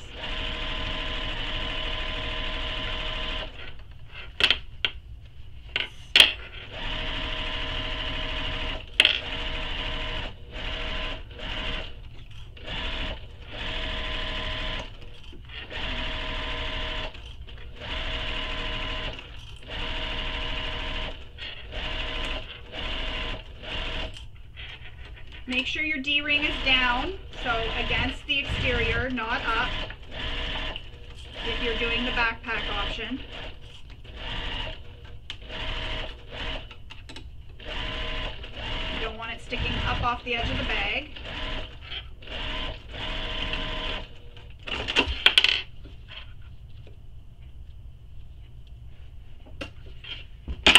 Just like that. Now, before we continue, there's some marks you need to make from the pattern, and you're going to make the marks on your lining. So I've already made those marks. I can't really see this one. Well, I can, but so I've made the marks within my seam allowance. So just like that, and these are where the gusset is going to line up, so that bottom part of your gusset. So now we're going to take this, lay this right sides up. We're going to flip this gusset so the lining is out. And you want to place this against the back of the bag, but we're going to have it so that it's the side without the zipper going against the back of the bag here. So I'm going to find those marks, and I'm going to line this up with those marks that I made. And then what I'll do is I'll pin the rest of the way. So those two marks, I've lined this up. And then I'm going to pin the rest of the way. And this shifted a little bit for some reason. The interfacing has shifted. So I need to open this up and adjust that. I guess it didn't fuse completely, and part of it is shifted, or it's come undone since I was sewing. So I'm going to go fix that interfacing because it's shifted on me, and I will come back and we will continue on. I'm going to unpin this. So I'm just going to go fix that interfacing and come back. Okay, so I've adjusted that interfacing so that it's not in my seam allowances. It's probably when I was ironing it, I guess, it shifted. So back to what I was saying, we're lining up the base gusset with those marks you made from the pattern piece. And I'm just lining them up. And then I'm going to pin it the rest of the way.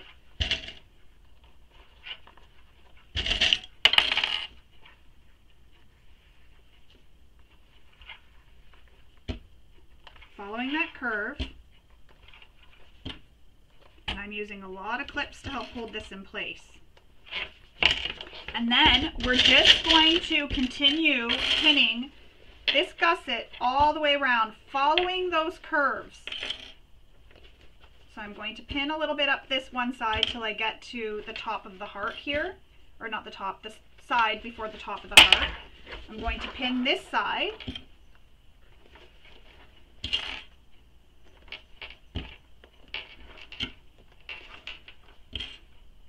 And this is just going to help me make sure it's evenly spread out through the gusset and onto the exterior. So I'm going around this first curve, and then I'm going to stop just after the D-ring. So make sure your D-ring is pointing down into the lining of the exterior, between the exterior gusset and exterior panel. And I'm a little bit concerned that I might have chosen the wrong material for that D-ring connector. I might have some problems with the bulk, but we will see.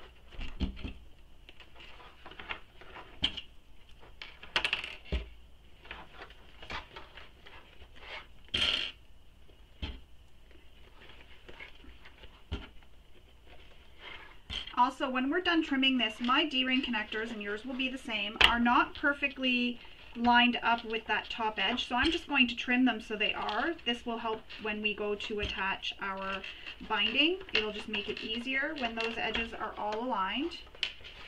So now we're forcing the gusset to go down into this top curve of the heart. Keep pinning or clipping, whatever it is that you're doing.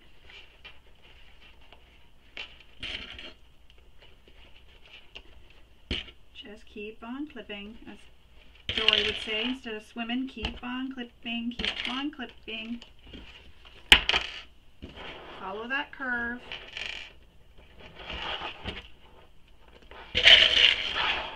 I'm going to add a lot of clips.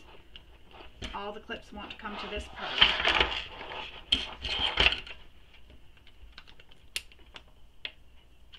Thought we had a man down. I thought one of my clips broke.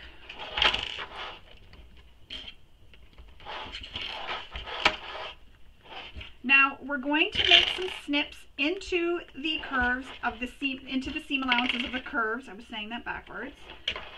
This will help the fabrics spread open and lay flatter, so it makes it easier for you to stitch this to the bag. So we're going to make some clips. And if you feel you need to add more clips, like I'm kind of feeling here, go ahead and do that. I really don't want anything shifting on me. So make some snips into those curves, just within the seam allowance. Don't go any further. And you're not going right up to the edge of the seam allowance. You're just going just under the seam allowance.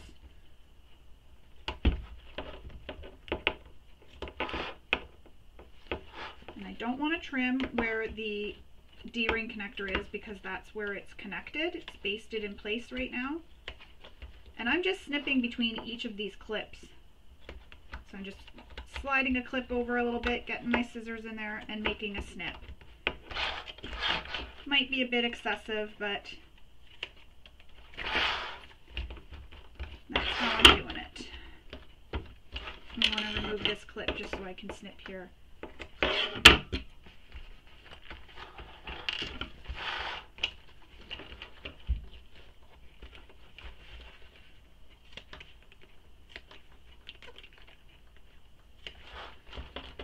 If you're worried about sewing curves, there is the trick to staple your curves together.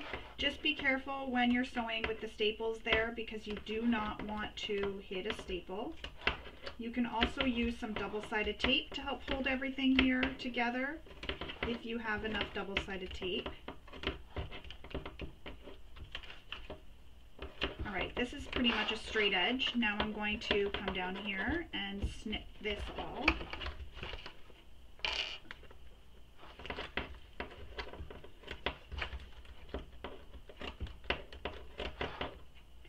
Also going to grab out my extension table before we start sewing this, because this is going to naturally want to drop off the edge of my machine, And to prevent that from happening, my extension table will hold it up. And just making sure I made enough snips. I mean, you could snip around the entire outer edge of this fabric if you want.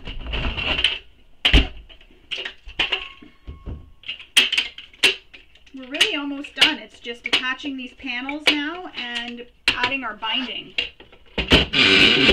Alright, so now we're going to stitch this in place carefully using the seam allowance given in the pattern. So I'm going to start on a straight edge here. Make sure your stitch length is at the length you like to use for stitching seams or constructing your bags. This is where switching to a bigger needle might be helpful.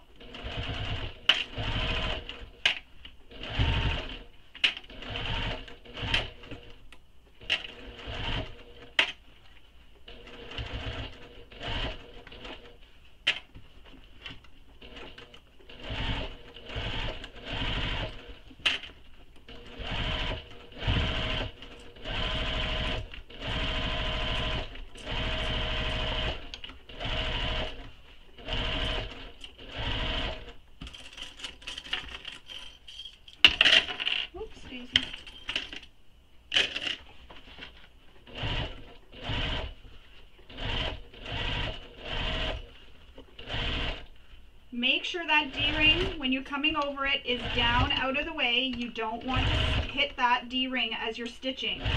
And another tip, try not to remove any of your pins or clips until your presser foot is right against it. If you're using pins, you can even hand crank over them instead.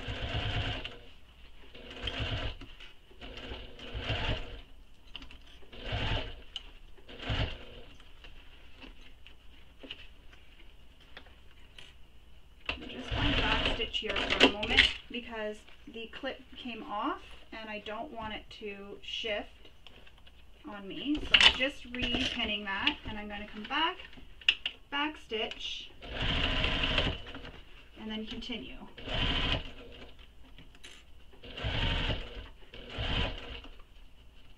Just shifting up the clip a little bit, just enough so that my presser foot can get past it.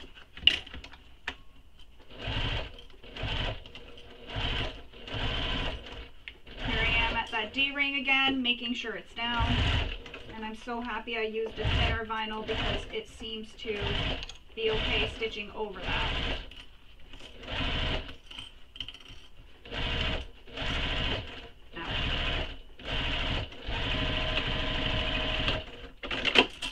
Alrighty, okie dokie. Now we're going to trim those threads. I'm just going to check and see how it's looking. So I'm just turning it out, checking to see how it's looking. If there's any pleats or anything that I need to remove, I will unpick some stitches and remove those pleats. So pretty, eh? And I use this embossed vinyl. I love it. So I'm going to push that back so that it is aligning sides out. Now we're going to attach our binding. And I use a different method than what's given in the pattern. You can use whatever method you prefer to use for attaching your binding to your bag. I do have a small tutorial on my YouTube channel for using binding. I will link that below in the description. So I'm just going to attach my binding. And I'm going to start on a straight edge. And usually I use double-sided tape to help hold this in place. So I'm going to do that. I'm going to apply double-sided tape to the whole one side of this bag. And again, I do this a little bit different because I'm using the quilting cotton. I made my own bias tape. You can buy pre-made, you can use fold-over elastic, you can use canvas, you can use whatever you want.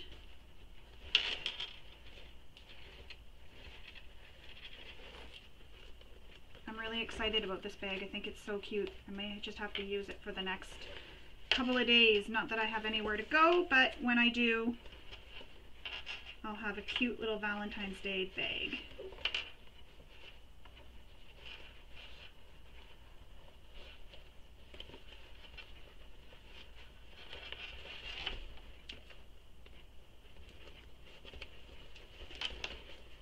would be really cute too for if you had somewhere dressy to go. You could really make a dressy little bag, and it'd be like a cute little accessory for whatever you're wearing. So I'm just trimming those D-ring connectors so they go with the shape of the bag, because that's going to cause my binding to shift out of the way. So now I'm just making sure that this double-sided tape is completely adhered before I start pulling off the backing. The backing of the tape ripped. So now, oops, what's going on here? Okay, I'm pulling some of the paper backing away. Now I'm going to start attaching, so the center of my binding is going to go right against that seam, just like that, and I'm just sticking it on, and the double-sided tape is holding it in place. You can use some clips too, which I will when we flip this over. I will add some clips. The backing keeps ripping. It's not staying seamless. So here I'm on the corner where the bottom edge is, where that curve is. So I just stuck her down. And the beautiful thing about binding is you don't really notice it as much inside a bag. So it doesn't have to be stitched 100% perfect. There can be little areas that may not be perfect. Nobody's going to notice unless there's some little binding police coming around checking your binding. I have yet to meet them. And if I did, they would say that my binding is often not very nice.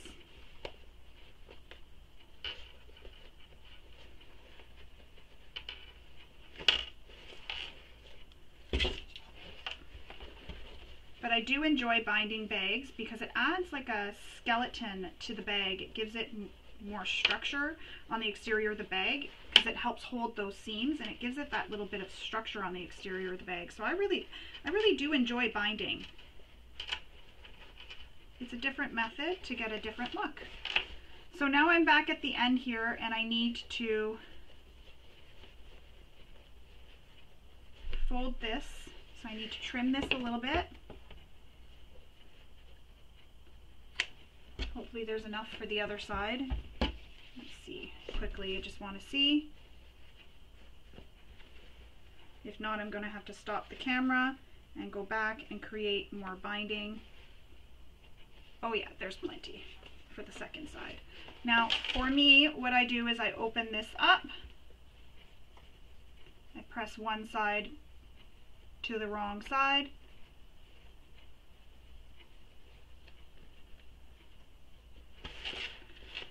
And then I press this towards the open edge here.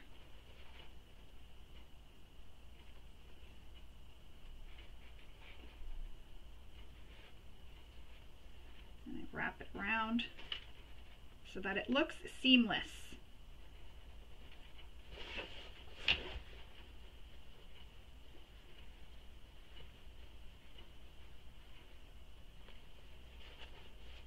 I'm just going to place a clip there to help hold it in place.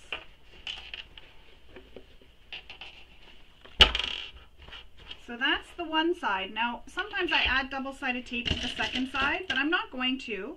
I'm just going to clip it all around. And again, I do have a tutorial with more details on doing binding on a bag, and I will link that below in the description. There goes that wonder clip. I think that's the first one I've dropped today, which is a record for me, because I usually drop a lot.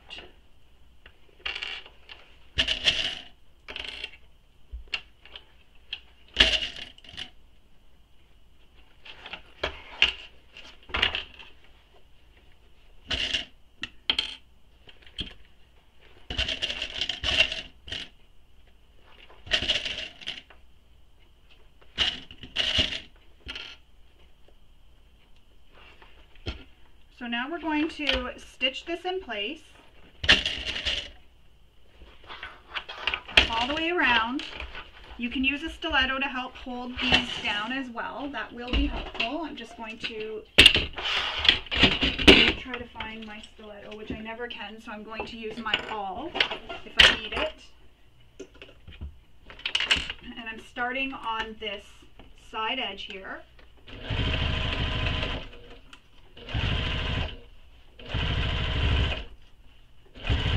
And I'm using the same seam allowance given in the pattern for sewing this.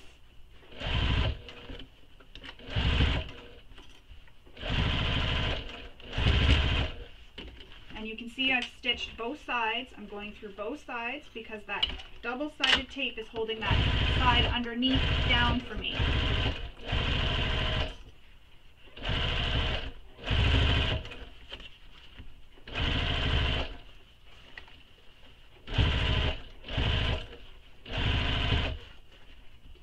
Go around this curve. Oh, I made it through that binding, or the D-ring area with no problem. That's like a woo-woo moment for me. I was a little bit worried about that after I realized when I cut that I should have went with a different material. It worked! Woo-woo!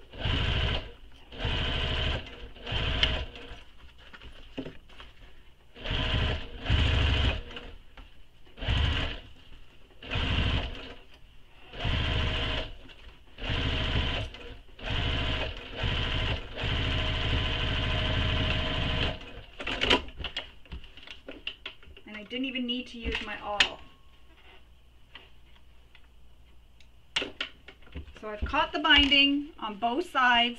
I've sewn the binding on. Just going to move my extension table because now, oh, wrong. Now we need to attach the remaining sides together.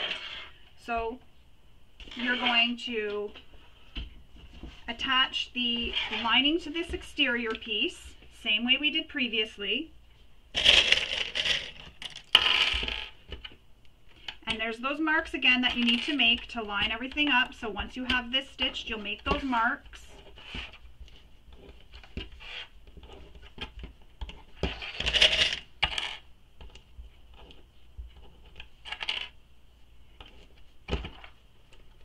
I should actually be clipping the exterior to the lining here. And I'm going to sew again from the lining side so that this doesn't shift around on me.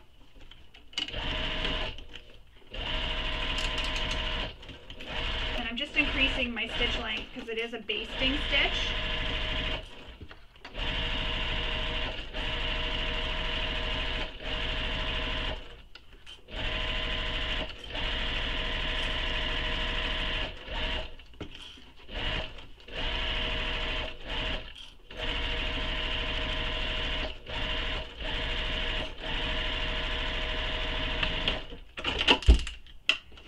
Trim those threads.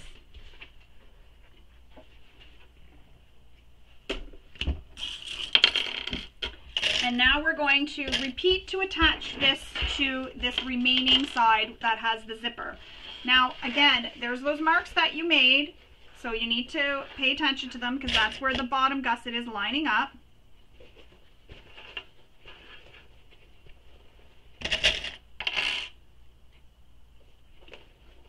Again, pin it all the way through.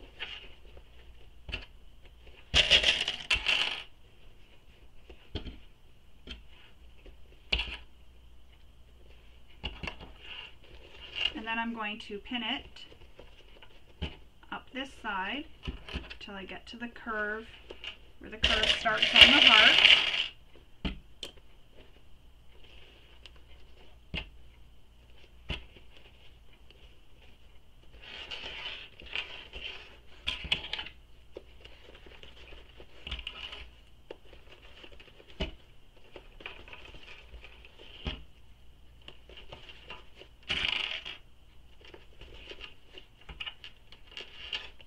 Now I'm going around this curve, and I will add more clips after I'm done pinning. I'm just trying to get this clipped for now.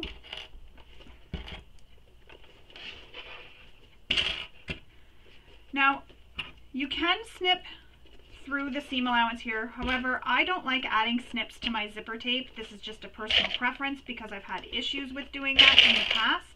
So I will not be adding snips to the curve where the zipper tape is. I'm just going to work with it and help it curve as I'm sewing along. Again, personal preference, because I have had past where my bag has come undone where I made snips in the zipper tape, so the zipper tape started fraying on me and it came completely unraveled. And it was very disappointing because I was away on a trip and it happened to me, and then it happened to my daughter's bag, same thing, right at the top where the zipper was, and we were very upset. We had to go buy some stuff for me to just kind of tack it together temporarily till I got home to be able to fix it. And actually I was never able to fix my daughter's bag, and mine, I got it just temporarily fixed, and now that bag sits in my closet and I'm afraid to use it because I don't want it to come apart. One day I'll probably take it apart and just re-stitch in a new zipper so that it can be used again. So back to what we were doing. Not going to snip where the zipper is, however I am going to snip at the bottom here into this seam allowance just to help that lay flat. And I'm going to sew with my main panel against the bed of my machine.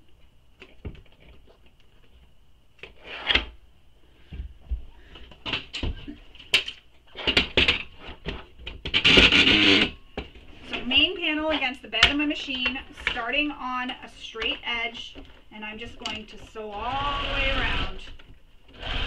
Same way we did when we attached the first panel. And don't be afraid to squish that bag.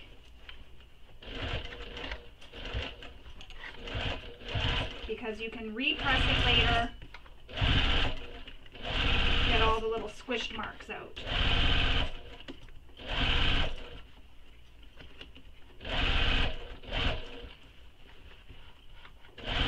And this is where I may need that awl. And I use a cork to stick the sharp end of my awl into so that I don't get hurt when I reach into my little thing that holds all my pens and everything.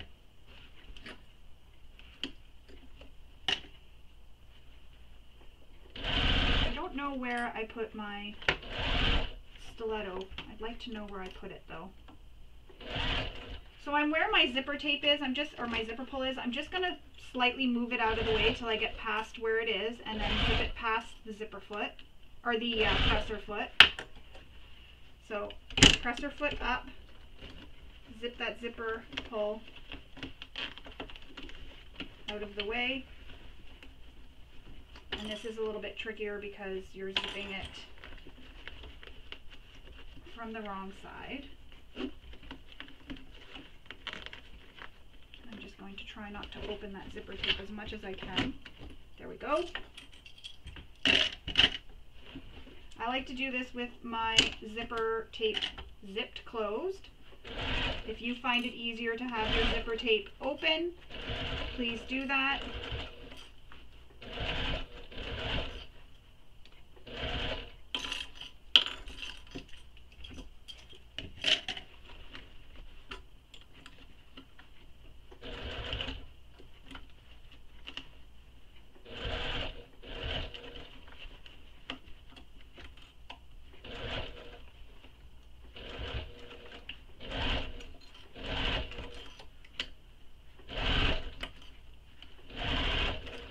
So the awl is just helping hold the zipper tape even with the edge of the main panel. Just acting as extra little fingers so my hands can be out of the way of the needle and the presser foot.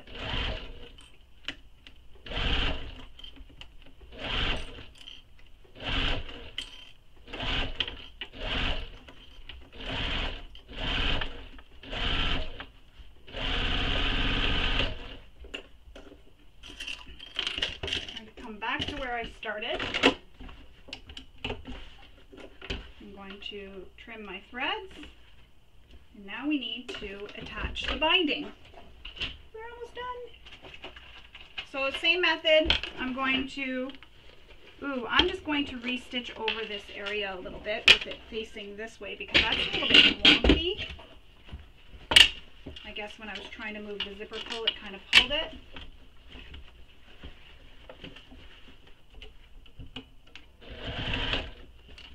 So I just want my zipper tape to be nice and even down here.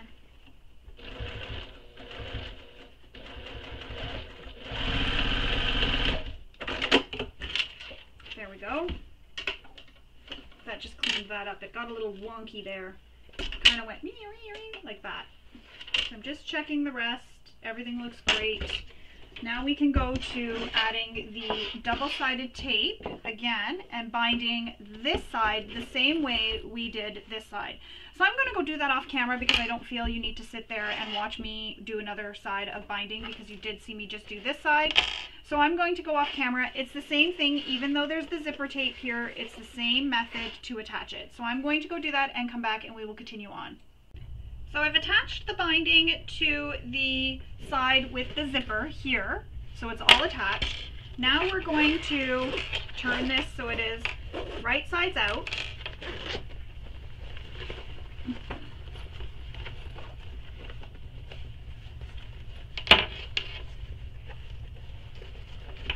You see what I mean? That it adds a bit of a skeleton to the bag. It kind of helps hold that in shape. It helps hold it up and gives it some shape and some structure, the binding. And you can just keep pressing this out. You can also put clips on your seams after if you want to help really press them and hold them in place after, which is what I might do, and then I will be taking my pictures. And then this side here, you can either leave this seam alone or we can top stitch. So I'm going to top stitch.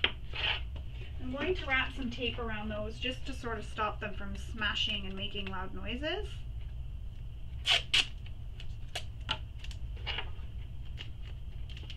Careful not to touch my vinyl because the vinyl does, the tape could peel off the vinyl. I worry about that. So I'm just adding the tape to these rings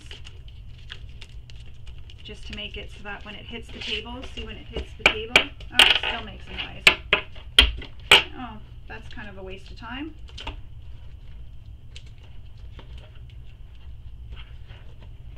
Alright, well we'll leave those two that I taped. So what you want to do is push the binding so it goes in towards the lining. So you're pushing it this way, in towards the lining, and you can add some clips. My clips aren't quite big enough to really reach that far,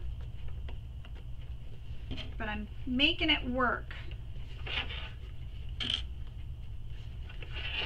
Go all the way around, and we're going to top stitch this with the binding being top stitched down in towards the lining. And we're going to go really slow when we top stitch this.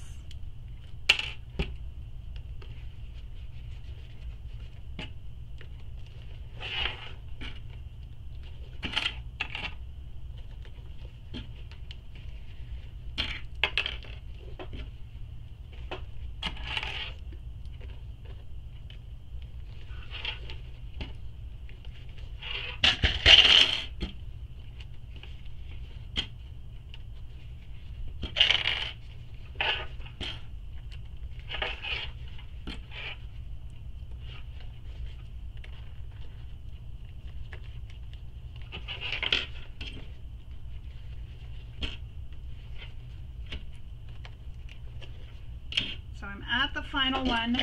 Now I'm going to grab back out my extension table.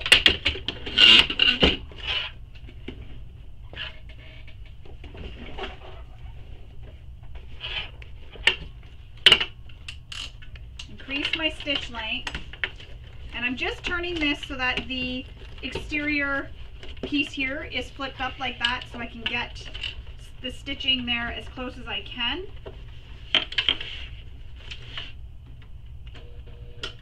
And I'm going to check my bobbin as well, just to make sure I still have a full bobbin, which I do.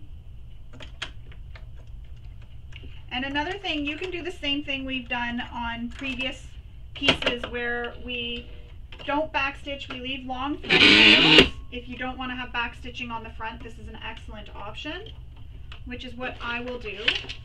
because I really don't want that back stitching on this vinyl.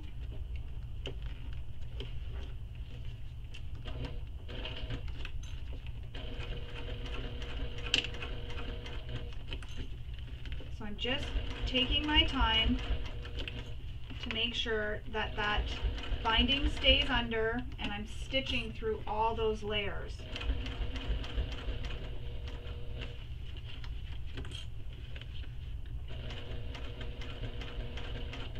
The curves is where it gets a little tricky because you're trying to go around the curve and hold everything in place.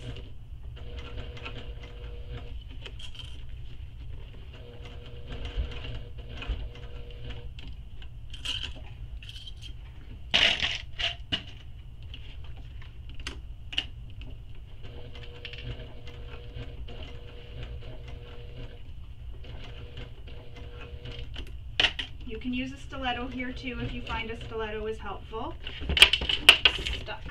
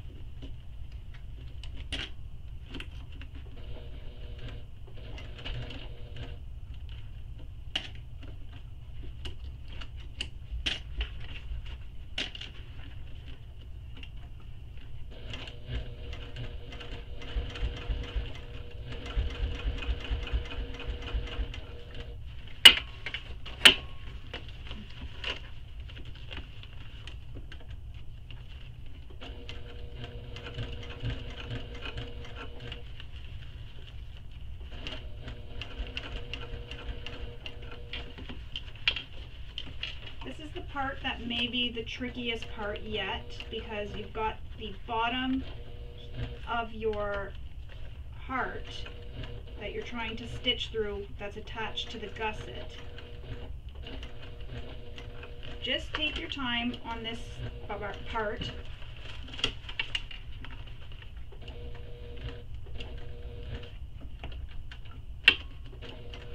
If you have to hand crank a few stitches, hand crank.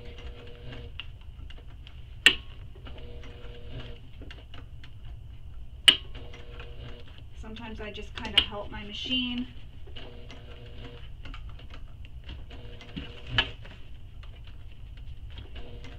Just to make sure it catches that bobbin thread.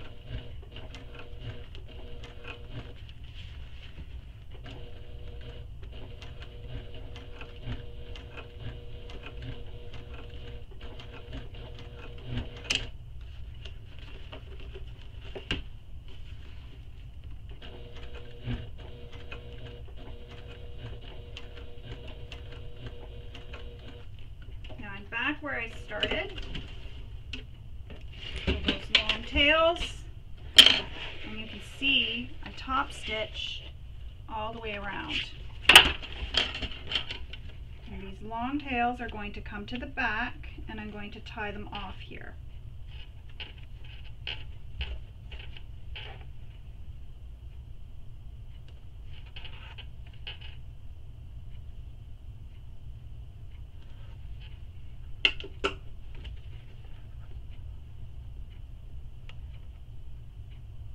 Now the top stitching is optional. I do like it because it's going to help hold the binding out of the way of that seam so that I don't accidentally hit it every time you open and close the bag. Oops.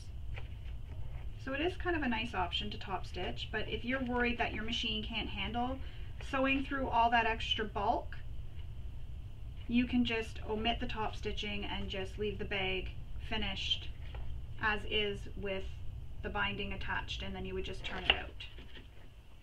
So there we go. Oops, I can't get these scissors. Snip my threads. Push this all back out. I'm going to remove this tape.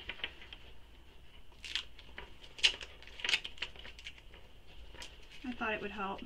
It didn't. It was worth a shot, right?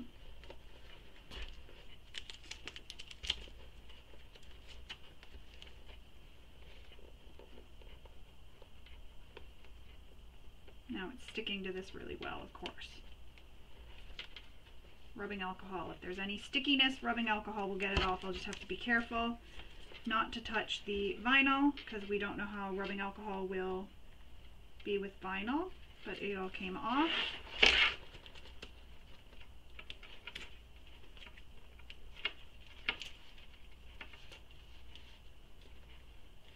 That one came off pretty easy.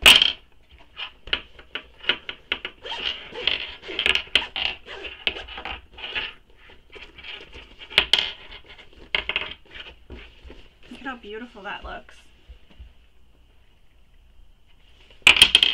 So now I'm going to clip my strap to it. And if you're making this into the backpack, what you're going to do is fish this through this loop and then bring the straps up and connect them to the back of the bag. And I do need to give this a little bit of a press, but that's okay. I will add my clips and press it all the way around so that it holds its shape better. So that's how the backpack would look.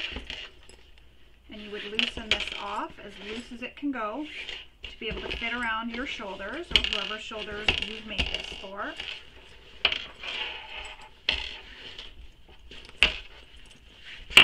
Just like that, you have your backpack. So this will sit flat against your back and the straps will come up over your shoulders. If you're doing the crossbody strap, you can connect it to the side connectors.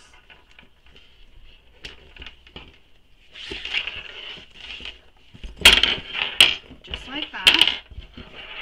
You can also wear this just as a shoulder bag, but then you can adjust it and make these longer to make it a crossbody bag. So there it is. The Heartbreaker bag is all done.